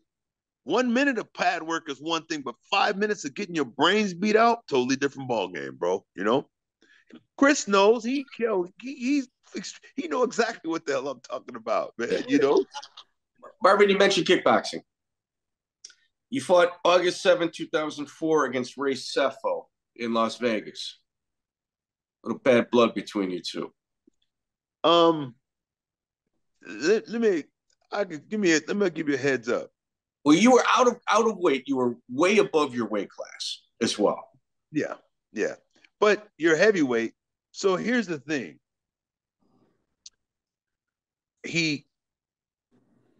Before this kickboxing match, I was supposed to fight him in an MMA fight. We signed a contract. I forget what organization it was. Supposed to give us $50,000 a fight. It was MMA. He backed out. I can't remember what organization it was. It was going to pay me $50,000, and I don't know what he was going to get paid. Was it Affliction? I think so. It was some organization. It was supposed to be 50 and 50 or something like that. Okay. Yeah, I think it was. And so he didn't take it. But then K1, we go, and I ain't got no funk with him. He's just another opponent. So we're going, and you know how if you hit the ground, if you touch the ground, the ref automatically wipes your gloves to make sure nothing gets in your eye. Well, something gets in my eye from his gloves. So was his glove or his toe? I don't know what it was. It was something in my eye. I don't know. Yeah. It could have been he tried to kick or something, whatever. So I go and I can't see, and they put me in a neutral corner. Well, in boxing, the neutral corner, they put the other fighter in the opposite corner. Well, he goes to the same corner inside that I am. So the ref looks over and he says, stay there. And he walks me to the other side, cleans my eye out. He looks, and Ray Cepho walks to the other side again. The ref warns him, get in that corner. And he starts walking back. He comes back up to me, checks my eyes. Yeah, you cool, like this. And I said, yeah. So he gets ready to start the match. Well, Sefu starts walking behind the ref, and he puts his hand up like he's saying, "My bad, I'm sorry." So I put my hand up to touch gloves with him because he's saying, "I'm sorry." He's going, "My bad." He's shaking his head and he's putting his hands up to touch gloves. I put my hand up to touch gloves. The dude three pieces me. Bing, bing, bing, bing, bing. And then raises his hands up like he won. And I'm like, and the crowd goes nuts and they start throwing bottles and they start throwing stuff. I'm like, "Nah, you whatever," like this. I'm like, so it starts a little mini riot in there. And I'm like, man, what kind of stuff is this? But then if you know the rules of the game, they say protect yourself at all times. The only time that it's necessary to touch gloves is in the beginning of the fight because the referee is monitoring it. So if a fighter decides to touch glove with another fighter, they do it at their own risk, a la Mayweather versus the Mexican kid that headbutted him. Same. Yep. Totally legal. Didn't have to touch gloves. You know what that taught me? Marvin, all right. So I watched it on video a couple times. This is what I see. I see him throw a kick. I think his toe gouged your eye. Referee stops it. He's doing the corner stuff. The referee doesn't have control of Seppo, and Seppo's a veteran. Yeah. Seppo's got a few hundred fights. Yeah. So he's like, Seppo's as grimy as it gets when it comes to fighting. Yes, sir. He goes behind the referee, throws a three-piece, you're a little wobbly. Instead of just giving you an 8 count, or the referee going, wait a minute. You just came from behind me, stop it, take a point, warning, whatever, start over. The referee's inexperienced. Seppo was taking advantage of it, and Seppo got a KO, which it wasn't. And everything you say is 100% accurate. What it taught me was this. Hey, Blood, you eating? Yeah, I'm eating right now. Okay, so what it taught me was this. It taught me a valuable lesson. Don't touch gloves unless the referee recommends it or isn't and you know what it taught me? Is I stopped touching gloves in MMA fights too. Everyone's got a story like that. I don't touch gloves. Some people do it every round. And I stopped that. He taught me that 100%. I took it to heart. There's a difference between experience and knowledge.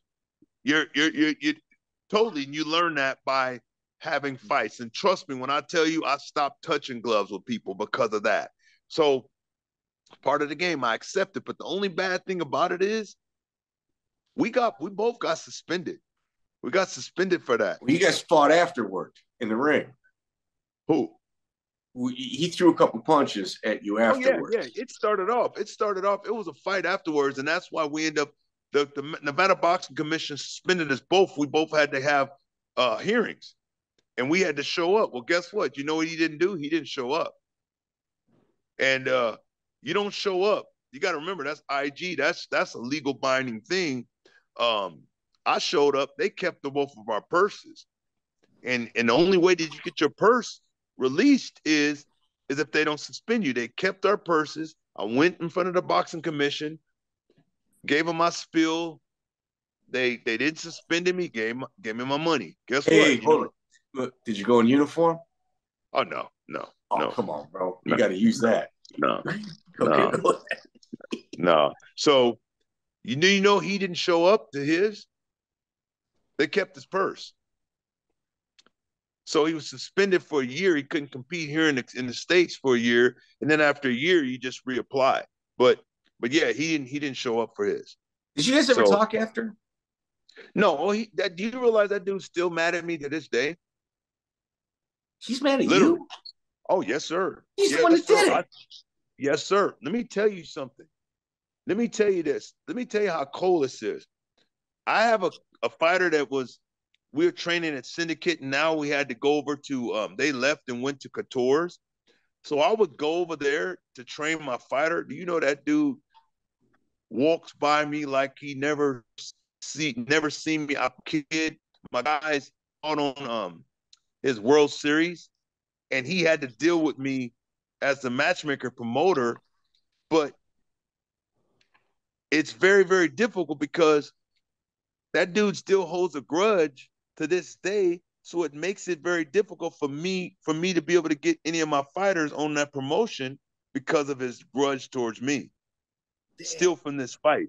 I mean, literally, like, man, you think I give a damn about that? If we was in our 30s, man. I'm 50. You know what I'm saying? Like, I ain't tripping off of that. But he's still pissed off about that. This day. I see him at Couture's when I train. You think that dude says what's up or anything? He look like I'm like the plague, dude. I mean, literally. I mean, here's the thing. He did this, like, Marvin, I watched it. You got no part in any repercussions that he absorbed. He did all that himself. When I tell you that dude does not speak or talk to me. And like I said, I got one of my fighters right now that would love to get on his promotion, or even a girl that needs some help from me, but they're afraid to deal with me because they're worried about the repercussions from Sefu. Real talk. Wow. I mean, can you believe that? Come on, man. So That's Ray Sefu, I mean, just so everybody's on the same page here, incredible K1 kickboxer. He's also the head of World Series of Fighting. Yeah. He's giving out $1 million paydays like it's nothing.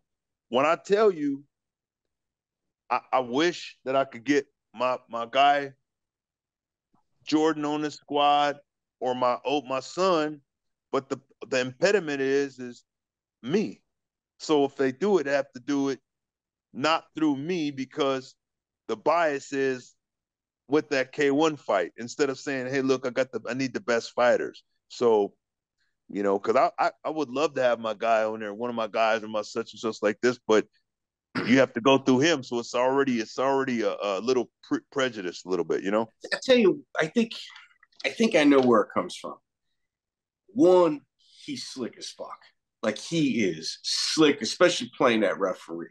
I mean, he can't call it any other thing. Him not knocking you out, like he was trying to knock you out by doing that 3-piece. I mean, you just shoulder rolled. You didn't get stunned by any of that. You were off balance, and it was awkward. I don't know why the referee stopped it, but then afterward, you were like, really? This is what you wanted to do? Yeah. Okay. Like, you kind of told him, all right. Oh, yeah. You got it. Uh-huh. Yeah. Right. And it was just like, well, his plan didn't work out the way he wanted it to. Well, you know, my boy, one of my partners that I fought twice, and I knocked him out twice, but he served Ray Sefu up in K1 in Japan, and served him up bad. Carter Williams. Carter Williams touched him up something fierce. So it was cool, and I ended up knocking out Carter Williams twice. So I was thankful Carter Williams got my get back for me. So Carter Williams was a K1 American champion, and I knocked him out twice, but he served up Sefu for me. So that was kind of the nice. Yes, nice. You smiled. You smiled while watching that. Well, Miguel, so check this out. He fights Vincent Lawler. He wins. Jason Lambert loses a split decision. And then he winds up fighting for famed promoter Jamie Levine. Yeah. What was Jamie like? Jamie was really good, man. Jamie, all the slimy stuff that y'all used to say, or people would say about him, Jamie was nothing but 100 with me. I mean, like I said, I don't have one iota anything bad to say about Jamie. Even on my the fights that I had for him, that dude was A1 with me, and he took care of me, and I got multiple praise on the WF for their treatment with me. And like I said, he actually paid me really good too. So trust me when I say I got nothing bad to say. Did he try to pay you in DVDs and VHS tapes to sell on eBay? Now, come Hey, on, Marvin. I don't know. He must have thought. He must have thought. I don't know. Here's the thing. I'm an officer, but keep it real. Yeah. I was raised in the hood too. You know what I'm saying? So you ain't gonna. I ain't gonna be. I'm trying to be politically correct, but I'm not gonna drink the Kool-Aid. You know what I'm saying, Yeah. Jim Jones? So, Yeah, you ain't too far removed from. Yeah, not too concerned about catching a case. I do I need used to to tell. remind you, I though. can tell. Yes, sir. I could tell the inmates sometimes. I say, excuse the French, and you can bleep it off if you want to. I can go from 0 to nigga in 2 seconds. You know what I'm saying? So, No, So for I'll tell everybody, you though, you forget wait, Miguel, hold up. one That was thing, Marvin. though. That was Marvin that said that, not Mike or Miguel. it was That me. was It Marvin. was me. So, but you're forgiving Jamie one thing, because now he paid you well. You're a guy, obviously a poster boy kind of guy. You're getting good treatment there, and I think you're a middleweight, and I think Jamie himself held his middleweight belt. Well, Yeah, for me, I fought for him at light heavyweight. So okay. I never fought middleweight for him, light heavyweight. But honestly, like I said, Jamie paid me good money. I didn't have any issue, was never a problem with anything. I don't know, maybe whatever, but he never stooped me. I never had no problem with no money, nothing.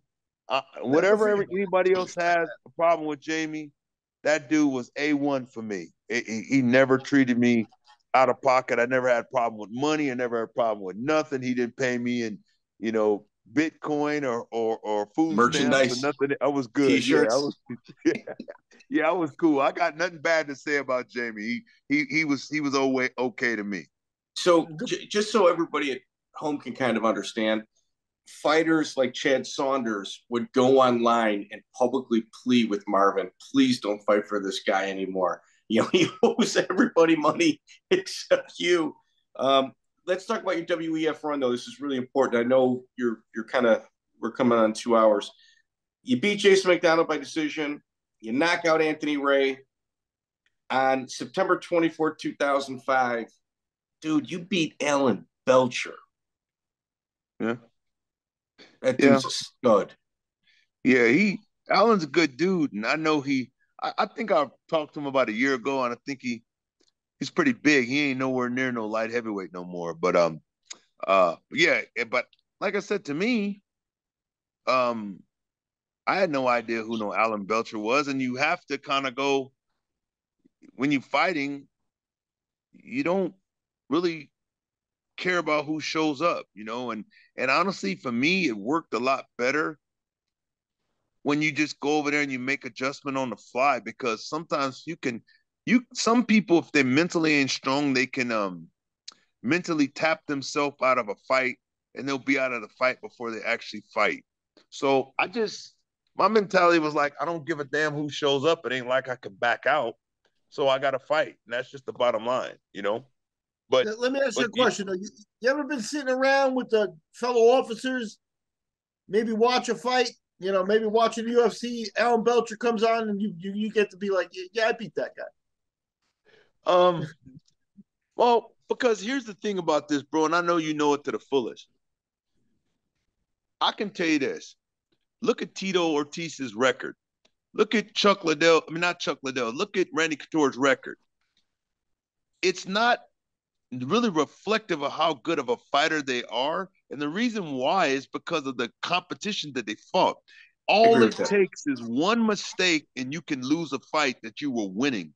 So it's not like boxing. I got to go 30-0. And then if you got a record that's like 10-2 or 10-3 or 10-4 in boxing, you're a journeyman, But Randy Couture is a multiple world champion, and his record, I don't think he even has 20 wins. He has less than that. But Coleman. Yeah, Coleman. because it's not indicative of the competition. The difference is, think about this. This is the one thing the UFC does. The UFC don't give breaks. They throw you to the dogs. The only way that the UFC don't throw you to the dogs is if you're their poster boy, if you're somebody they want to get some wins at. For instance, like the Mexican kids that just got in right now, the youngest fighter, they're Rosas. It behooves them for the Mexican community for that to promote that kid because he has a following and he can make money. They can do stuff. It would help the brand. They have a brand going over there in Mexico that they're doing their thing. It behooves them. There's certain fighters that they'll get that it behooves them to put them in a situation where it benefits the company and it benefits the fighter because it can make them some money. But Chris, UFC don't give breaks. You fight the best. They throw you to the dogs. And guess what? If you don't win and you don't perform, if you're not in their graces, adios, walking papers, homie. That's the way it works. They don't, man, every goddamn fight they ever gave in the UFC was a dog.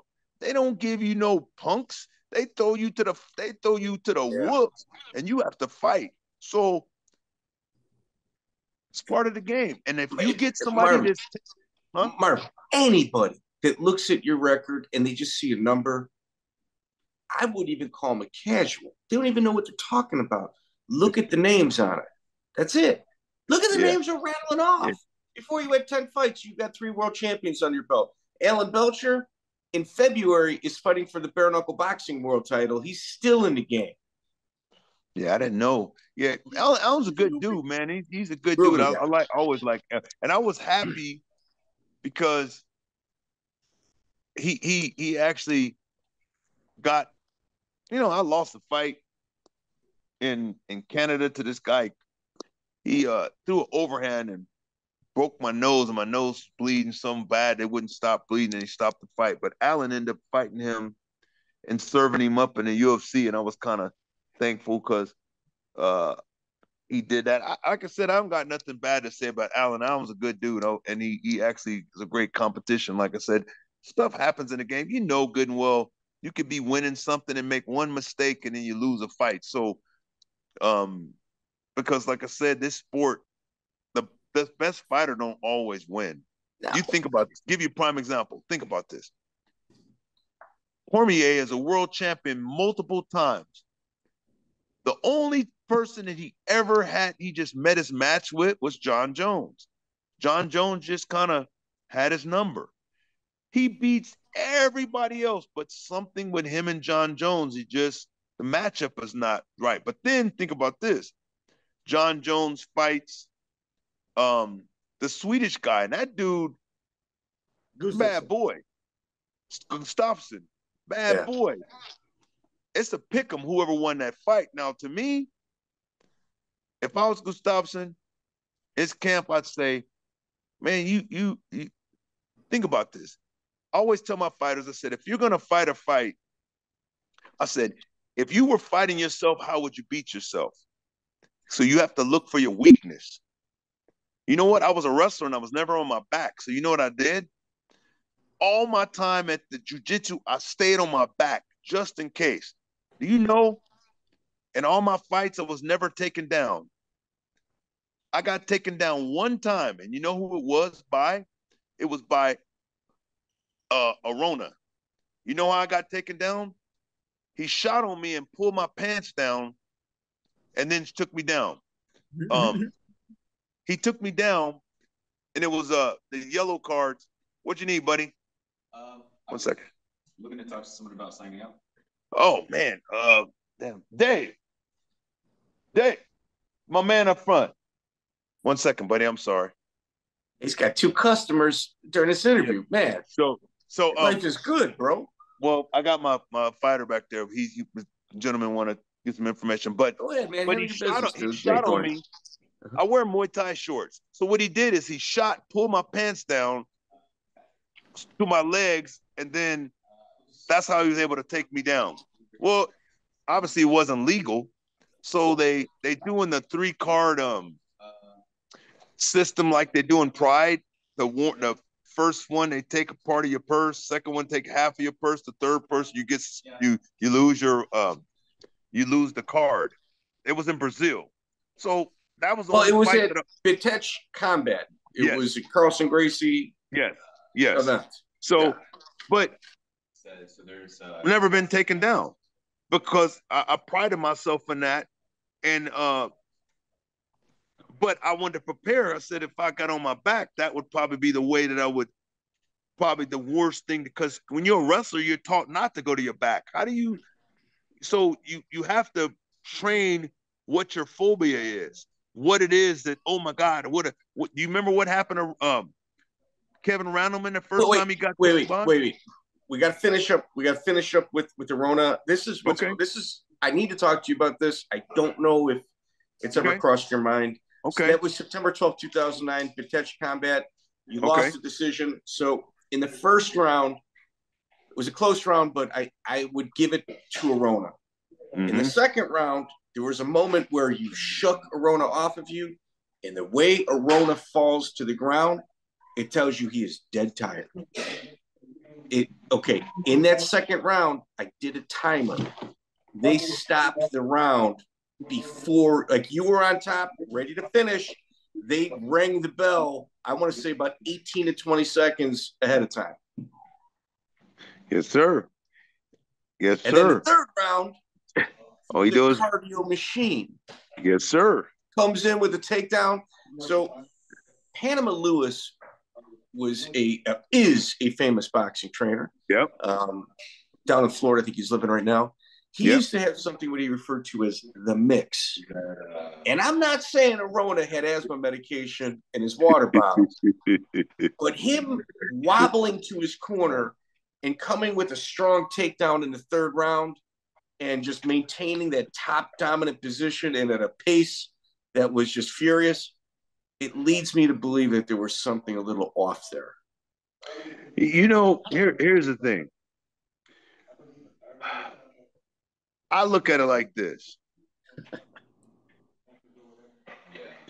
Yeah, because I'm new in town. The best judge is usually fans, and I guess all I could really say is the way that I love my fighter that I got right here, and his nickname is KO, because you know the only thing that's indisputable? Knockout. You knock everybody out, you can get a yellow envelope, you can get paid, and guess what happens? The knockout is undisputed, or a submission is undisputed. There's no way that you can lose a fight by knocking somebody else. So what I say to you is this. If you don't want to deal with any cheating, anything like that, you win by knockout or you win by submission, and it's indisputable. And it's part of the game, you know, because that's going into his home country, his managers. Yes, sir. Yes, sir. The writing was on the wall, man. Yes, sir. You got paid to go on vacation, but they shorted you in the second round, and in that third round, it was hellacious. There's a couple other things of controversy I'd like to talk to you about. Okay. But first, Stefan Patry, how was he as a promoter? TKO president. What organization? TKO in Canada. They treated me good. They treated me good too. Trust me. I like Stefan. Yeah, Stefan was really good. They took care of me, had me in a 24th, 25th floor suite, parlay, the whole 9 yards. Dude was awesome. And I got to go to Vancouver. It was lovely. They treated me really good. So I got not one iota complaint from him. I had to think about it because I forgot what you were saying. Okay. So Pride in the UFC, they're coming to a head. They're battling. And this is before Pride had all those Yakuza issues. Well, they always had Yakuza issues, but they weren't public. October 21st, 2006, Pride 32, they get scheduled to Las Vegas. You were supposed to fight Kazuhiro Nakamura. So what's the class? You got forced off the card because you had a WFA contract still. Yes and no, but that is not why I didn't fight. Okay, go ahead. I'm gonna move over here because it's a little loud. The reason why I didn't fight is because I had an off-duty incident. I was I was off duty. I was on vacation. My kid, my oldest boy that's 29 now, was 13. Split up with my mother. We had split custody. Make a long story short, I have to drop the kid off. He gets him 2 days, and I get the kid the other day. We alternated. Basically, what happened was I dropped my kid off because he's supposed to go to his mother's for the weekend. They get into an argument when I'm leaving. He calls me to come and pick him up. It's in the summer. It's May, but it's 110 degrees outside. I meet at the local school to pick him up. He jumps out the car. He gets in my car. Somebody is doing a custody exchange in the parking lot too. Now remember, I'm an officer, North Las Vegas. Well, they see my kid get out the car, run into my car. They call the police. Yeah, they call the police. Somebody reported black man beating a white woman in the parking lot. Oh, come on, man. Yes, sir. So my kid gets in my car. He's sitting in the car. My ex, which is the officer, that used to be an officer, she ain't there no more, tells me, can you come into my car so I can tell you what happened? So what I do is I get out the car, I get in her car. My kid is in my car. We're sitting there in a car that's idling. It's 110 degrees outside, and we're talking. Needless to say, after we're talking the whole 9 yards, 3 North Las Vegas Police Department cars pull up behind my car. Now we got the windows rolled up, and first thing they do is they start yelling commands. We look behind like, man, what the hell? This you talking to us? Yeah. Yeah. The same department that I work for. And I'm like, what the hell's going on? So what I do is I open the door to try to find out. Guy's got a gun on me. Close the door, close the door, close the door. And I'm like, closing the door. They're all yelling commands. Ugh. Open the door, close the door, such and such like this. Turn off the car, turn off the car. Now the windows are up. Can't turn off, can't roll the windows down. Open the door, close the door, such and such. I look out. A guy I used to work with at the penitentiary. I know the guy. His name is I worked with him for multiple years. We worked in the penitentiary together. He works in Northtown like me. I'm like, Miller, it's Eastman, man. What the hell's going on? I don't give a damn. Get on the ground. Get on the ground. I'm like, man, what the hell's going on? So they're giving all these multiple commands back and forth, back and forth. I'm like, dude, I'm one of you guys. What the hell's going on? Get out the car, get out the car. So I get out the car. I just got finished training at JaySec. Get on the ground, get on the ground. Now it's 110 degrees outside. Ugh. So I lay down on the ground. I'm like, dude, what's going on? You know me. I don't give a F. Get on the ground.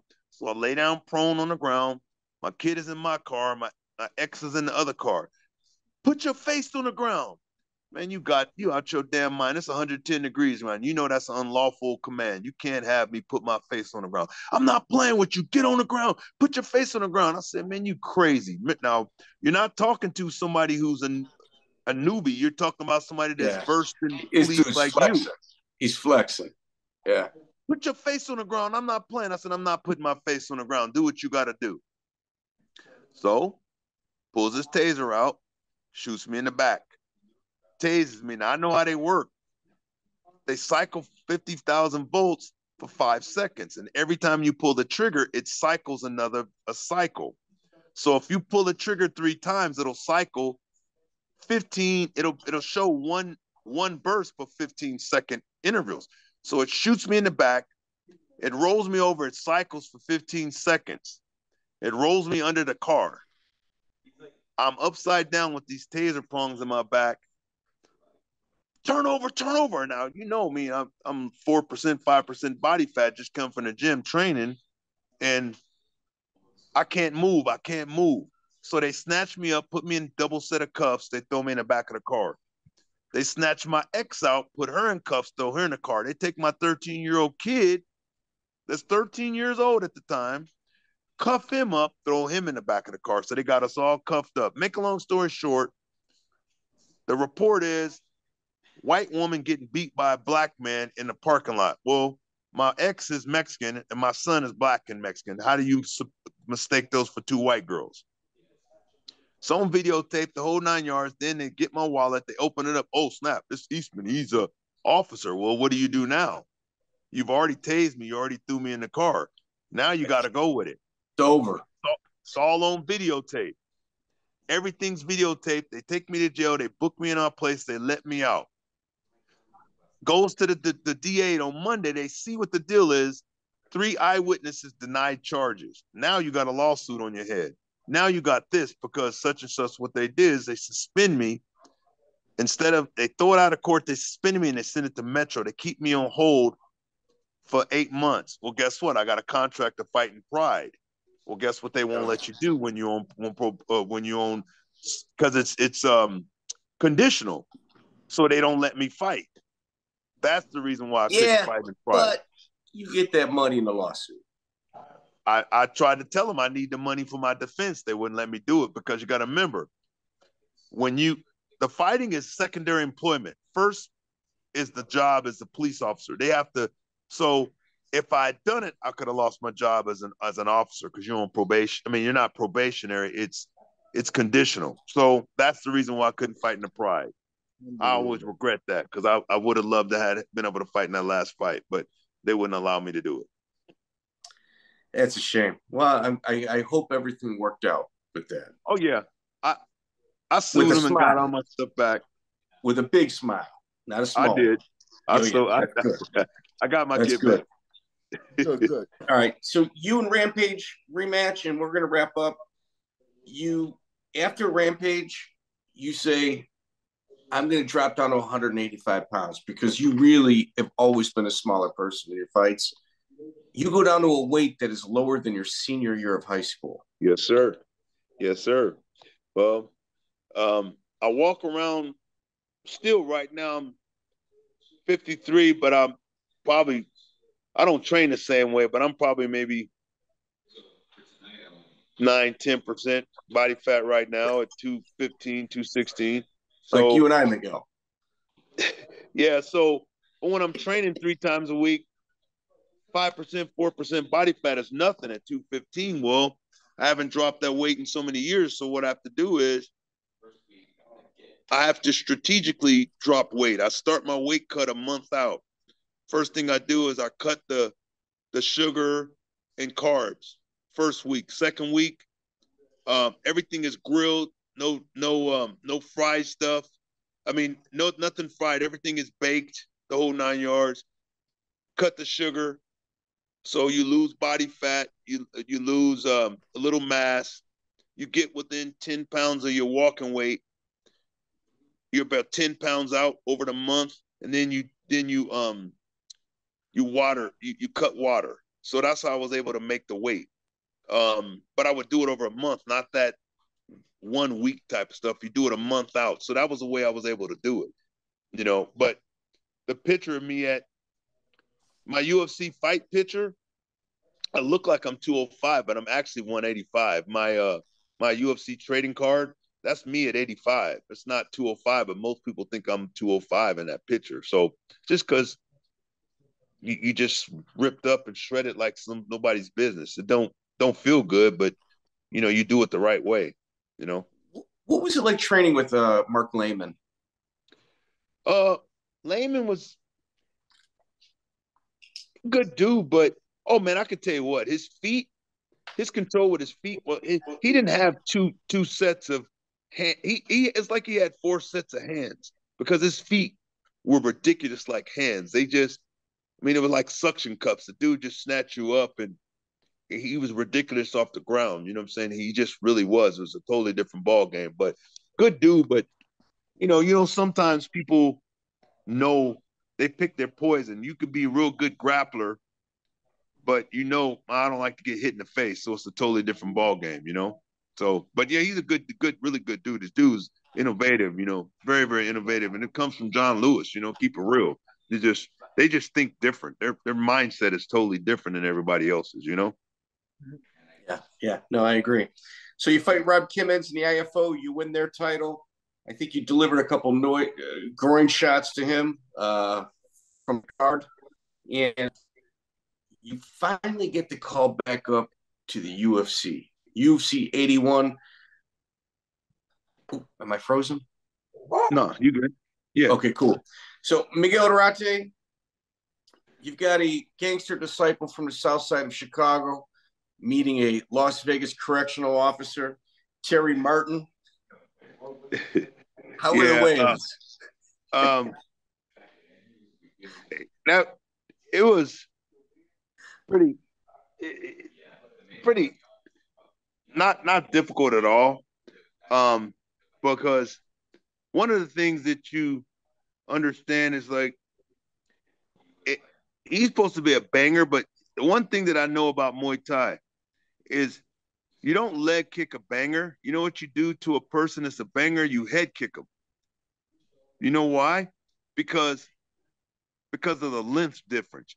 And if I head kick you and you try to punch, you have no defense.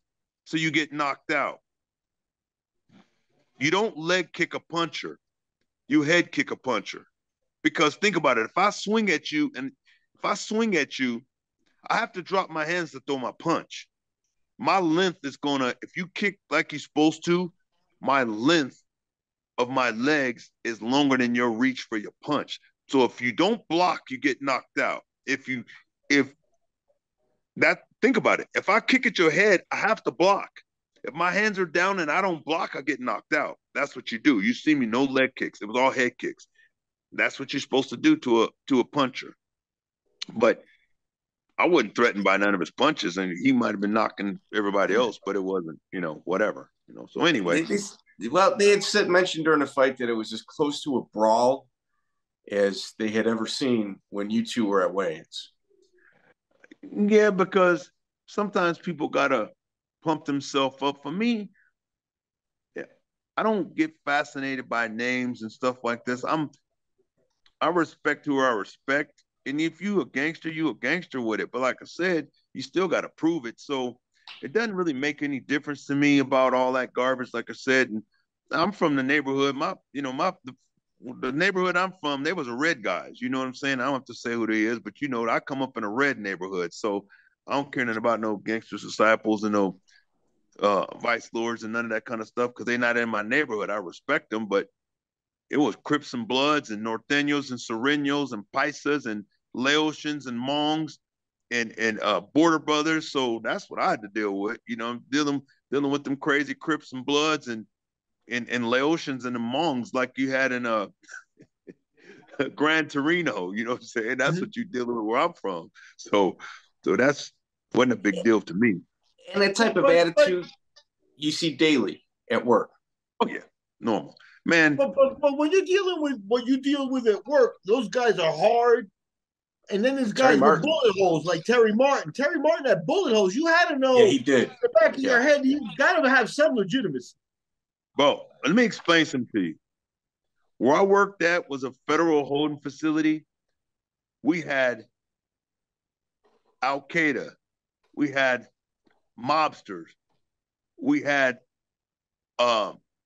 drug kingpins. We had mafia. Matter of fact, I can tell you you ever see that movie? You ever see the Mafia Cops? Those two cops from New York that was working for the mob, that was doing hits for the mob? Oh, yeah. Yeah, we had those guys in there. We had those ever seen on BET the Black Gorilla Family, we had quite a few of those Philly Mafia guys. When I tell you the cats that we dealt with, matter of fact, I can tell you what, our holding facility, when people used to mess up in Terminal Island in LA, the mess up that the penitentiary got sent to us, to the jail. How you send the people in the penitentiary for messing up to the jail? That's what we had to deal with. So trust me, you learn to respect and you keep yourself together. So I'm like I said, because them people don't have to play. When you're dealing with a person that's dealing with 3 death sentences, he has nothing to live for. You know what I'm saying? That's the kind of crazy people that we had to deal with in a stupid little jail. So, Marvin, I don't think people at home can understand how profound that statement is.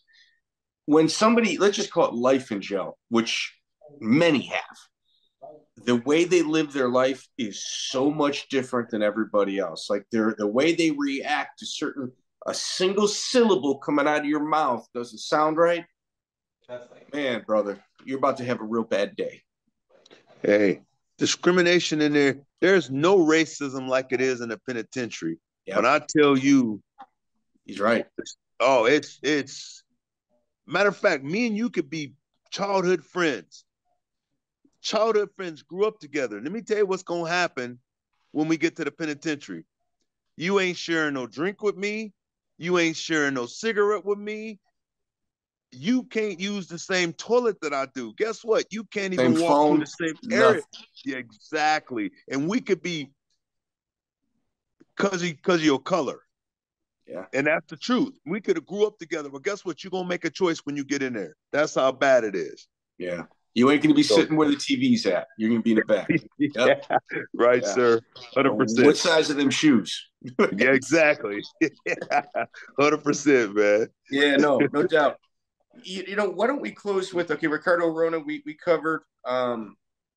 Terry Martin, you finally get your hand raised. It was almost like the monkey off your back. Like the UFC burden has finally been lifted.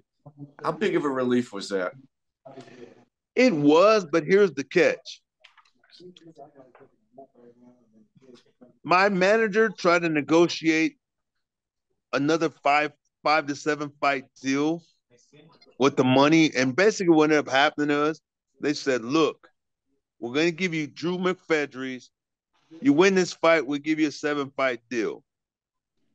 So I'm like, okay, supposed to be an easy fight at the end of my contract. And when I tell you, I only had 2 fights in the UFC where I think that there wasn't something wrong. Against Terry Martin and against Rampage. Rampage won fair and square. He just won the fight. I didn't fight a good technical fight. My last fight with Drew McFedries. First punch, he throws the punch. You remember the John Jones thing where their fingers out? Oh, yeah. They're jabbing with their fingers like this. You know what he does? Sticks his finger right in my eye, tears my retina. Ooh. First, I'm coming at him. He sticks his hands out, stabs me right in the eye, tears my retina. Watch the fight. Tears my retina. I'm talking about a full separation. Can't see it all. Gone. He gums, throws a couple punches. I can't see the retina's tear. He tries to do a jump knee to the face. I catch him. Pick him up in the air and I slam him. Well, I slam him on the right side, which is my left side, which is the side where the retina is tore. Can't see anything at all because the full retina is like a broken mirror. He's socking me on the side of the face. I can't see. They stop the fight. Fight's over. Supposed to sign a 5 to 7 fight deal after you win the fight. It was supposed to be a gimme fight. So when I tell you, nobody has worse luck than me in the UFC. And to anybody else, it would sound like complaining. But after that fight and when it was said and done, I go to the doctor and they tell me, you probably won't be able to fight anymore. It's a wrap. It's a done deal. And I'm like, okay, well, I accept it. God, if I accept it.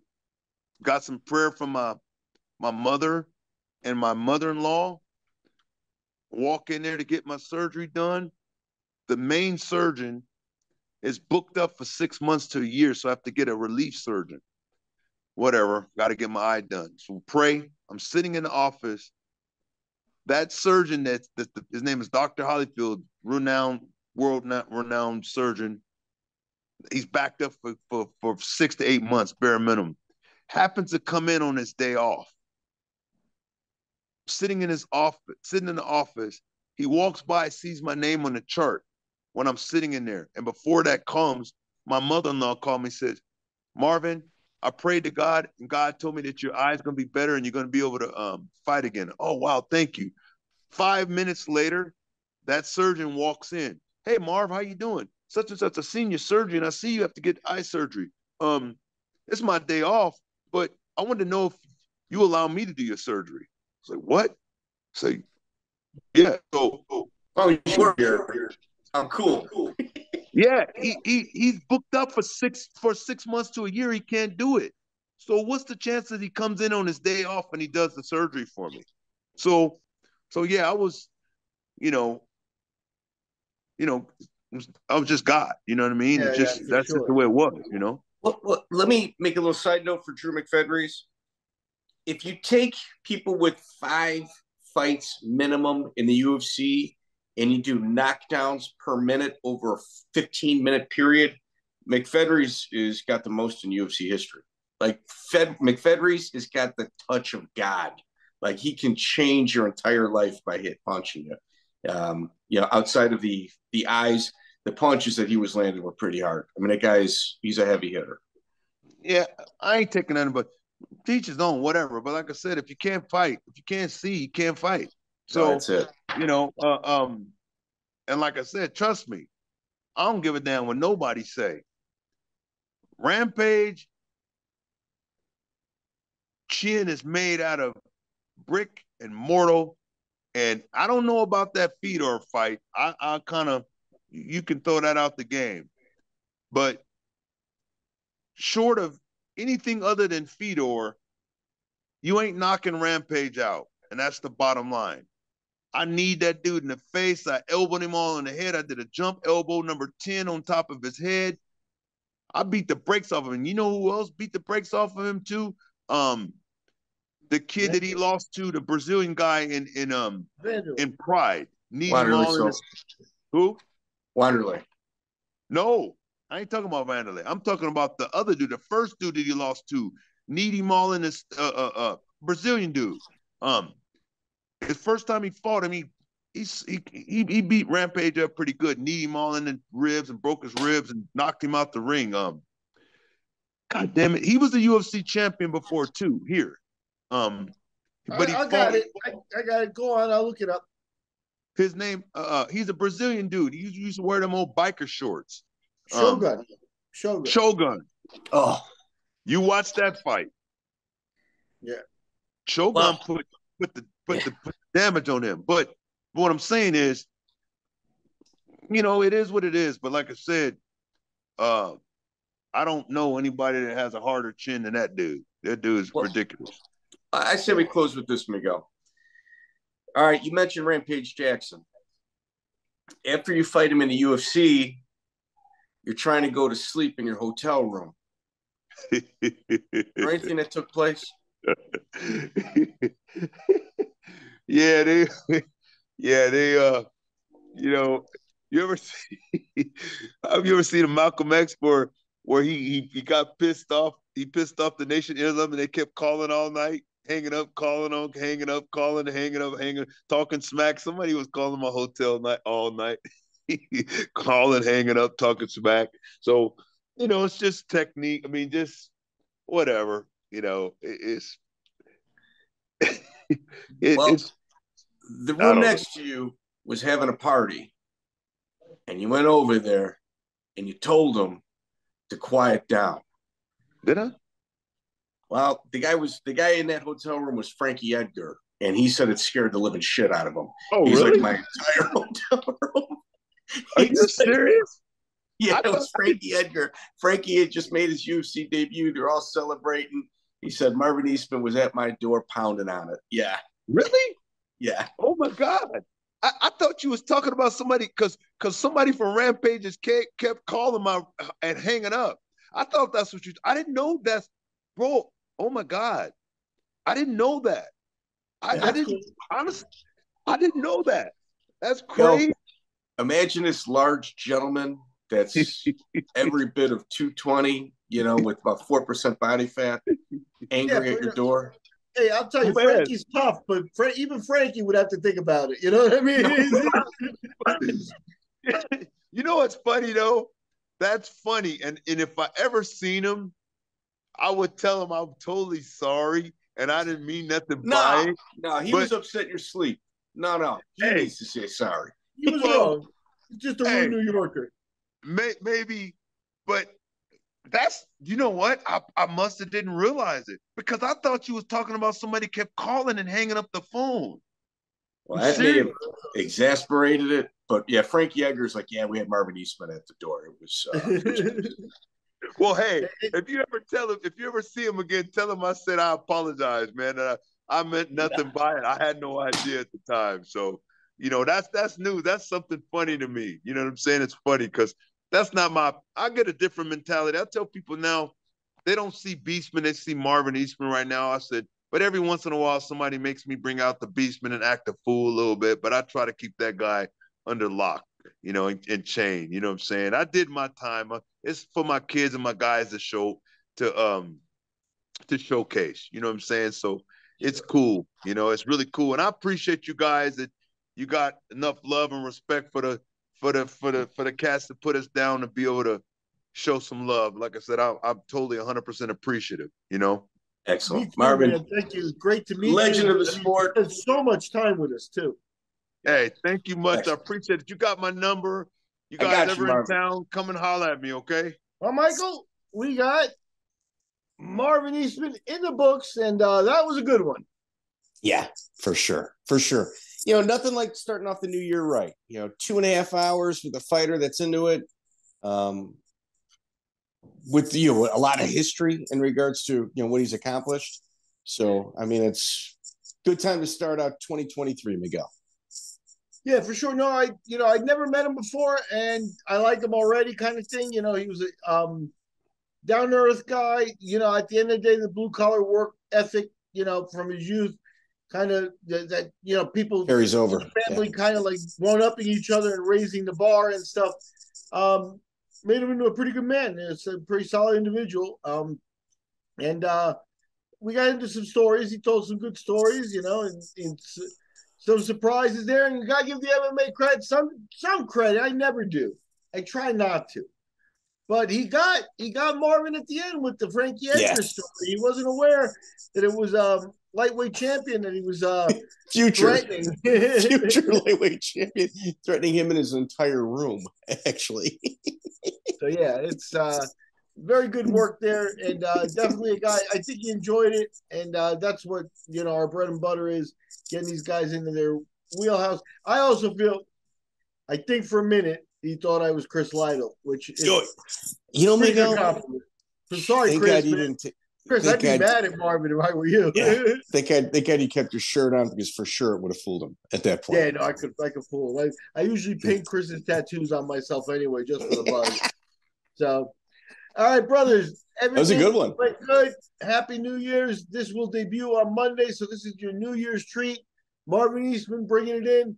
And share, subscribe. Like, share, subscribe. I know, Miguel, we have to say it because sometimes our audience just doesn't do those types of things. Yeah, and you could do like New Year's resolutions and stuff. Like, for example, if everybody when you're in your car and you see an internet cafe, just park, go in, open a new Gmail account, and go in and like, subscribe, and leave our videos running on there, and go out and and everybody do 10 internet cafes. That's it. That'll help. Hey, we're also getting on iTunes. People are leaving reviews. One of the people that left reviews, they're requesting a Dave Strasser interview, which I do it. I know, and there was also one online. Crowbar sent me a screenshot of somebody requesting Strasser online. It's probably the same person, but probably Dave. It's probably Dave, right? Or Garrity, right? But I think we're overdue for Strasser. I'd like to get him on as well. I think he'd be fun. I got him researched. I'm about like 80% done. I would only need about an hour and a half to finish him. And we got 2023 is going to be more of the same as 2022. Keep building, keep climbing, put things in the library, and we're gonna get t-shirts coming. Ladies and gentlemen, when this airs, probably towards the end of the week, we're going to be hitting on our social media which episodes need timestamps. All of the vaults need them, and there's probably about 14 or 15, TJ Grant, Pete Williams included, that need timestamps done. We're going to be giving free t-shirts for the people that post the timestamps in the comments. It doesn't mean, well, I can copy and paste the timestamp ahead of me and post it here and pretend like I did it. Doesn't work that way. There's a whole bunch of episodes that need it. There's probably about 20 actually. And our regular posters like Vegan Higgler, dude, we got you. Scotty Y, DeVry's Town. The shipping on your t-shirt's gonna murder me, but it is what it is. You guys are loyal posters, so we got you guys covered. So Miguel, excellent episode. Great job, buddy. Check out the full interview on iTunes, Spotify, and all major podcast platforms.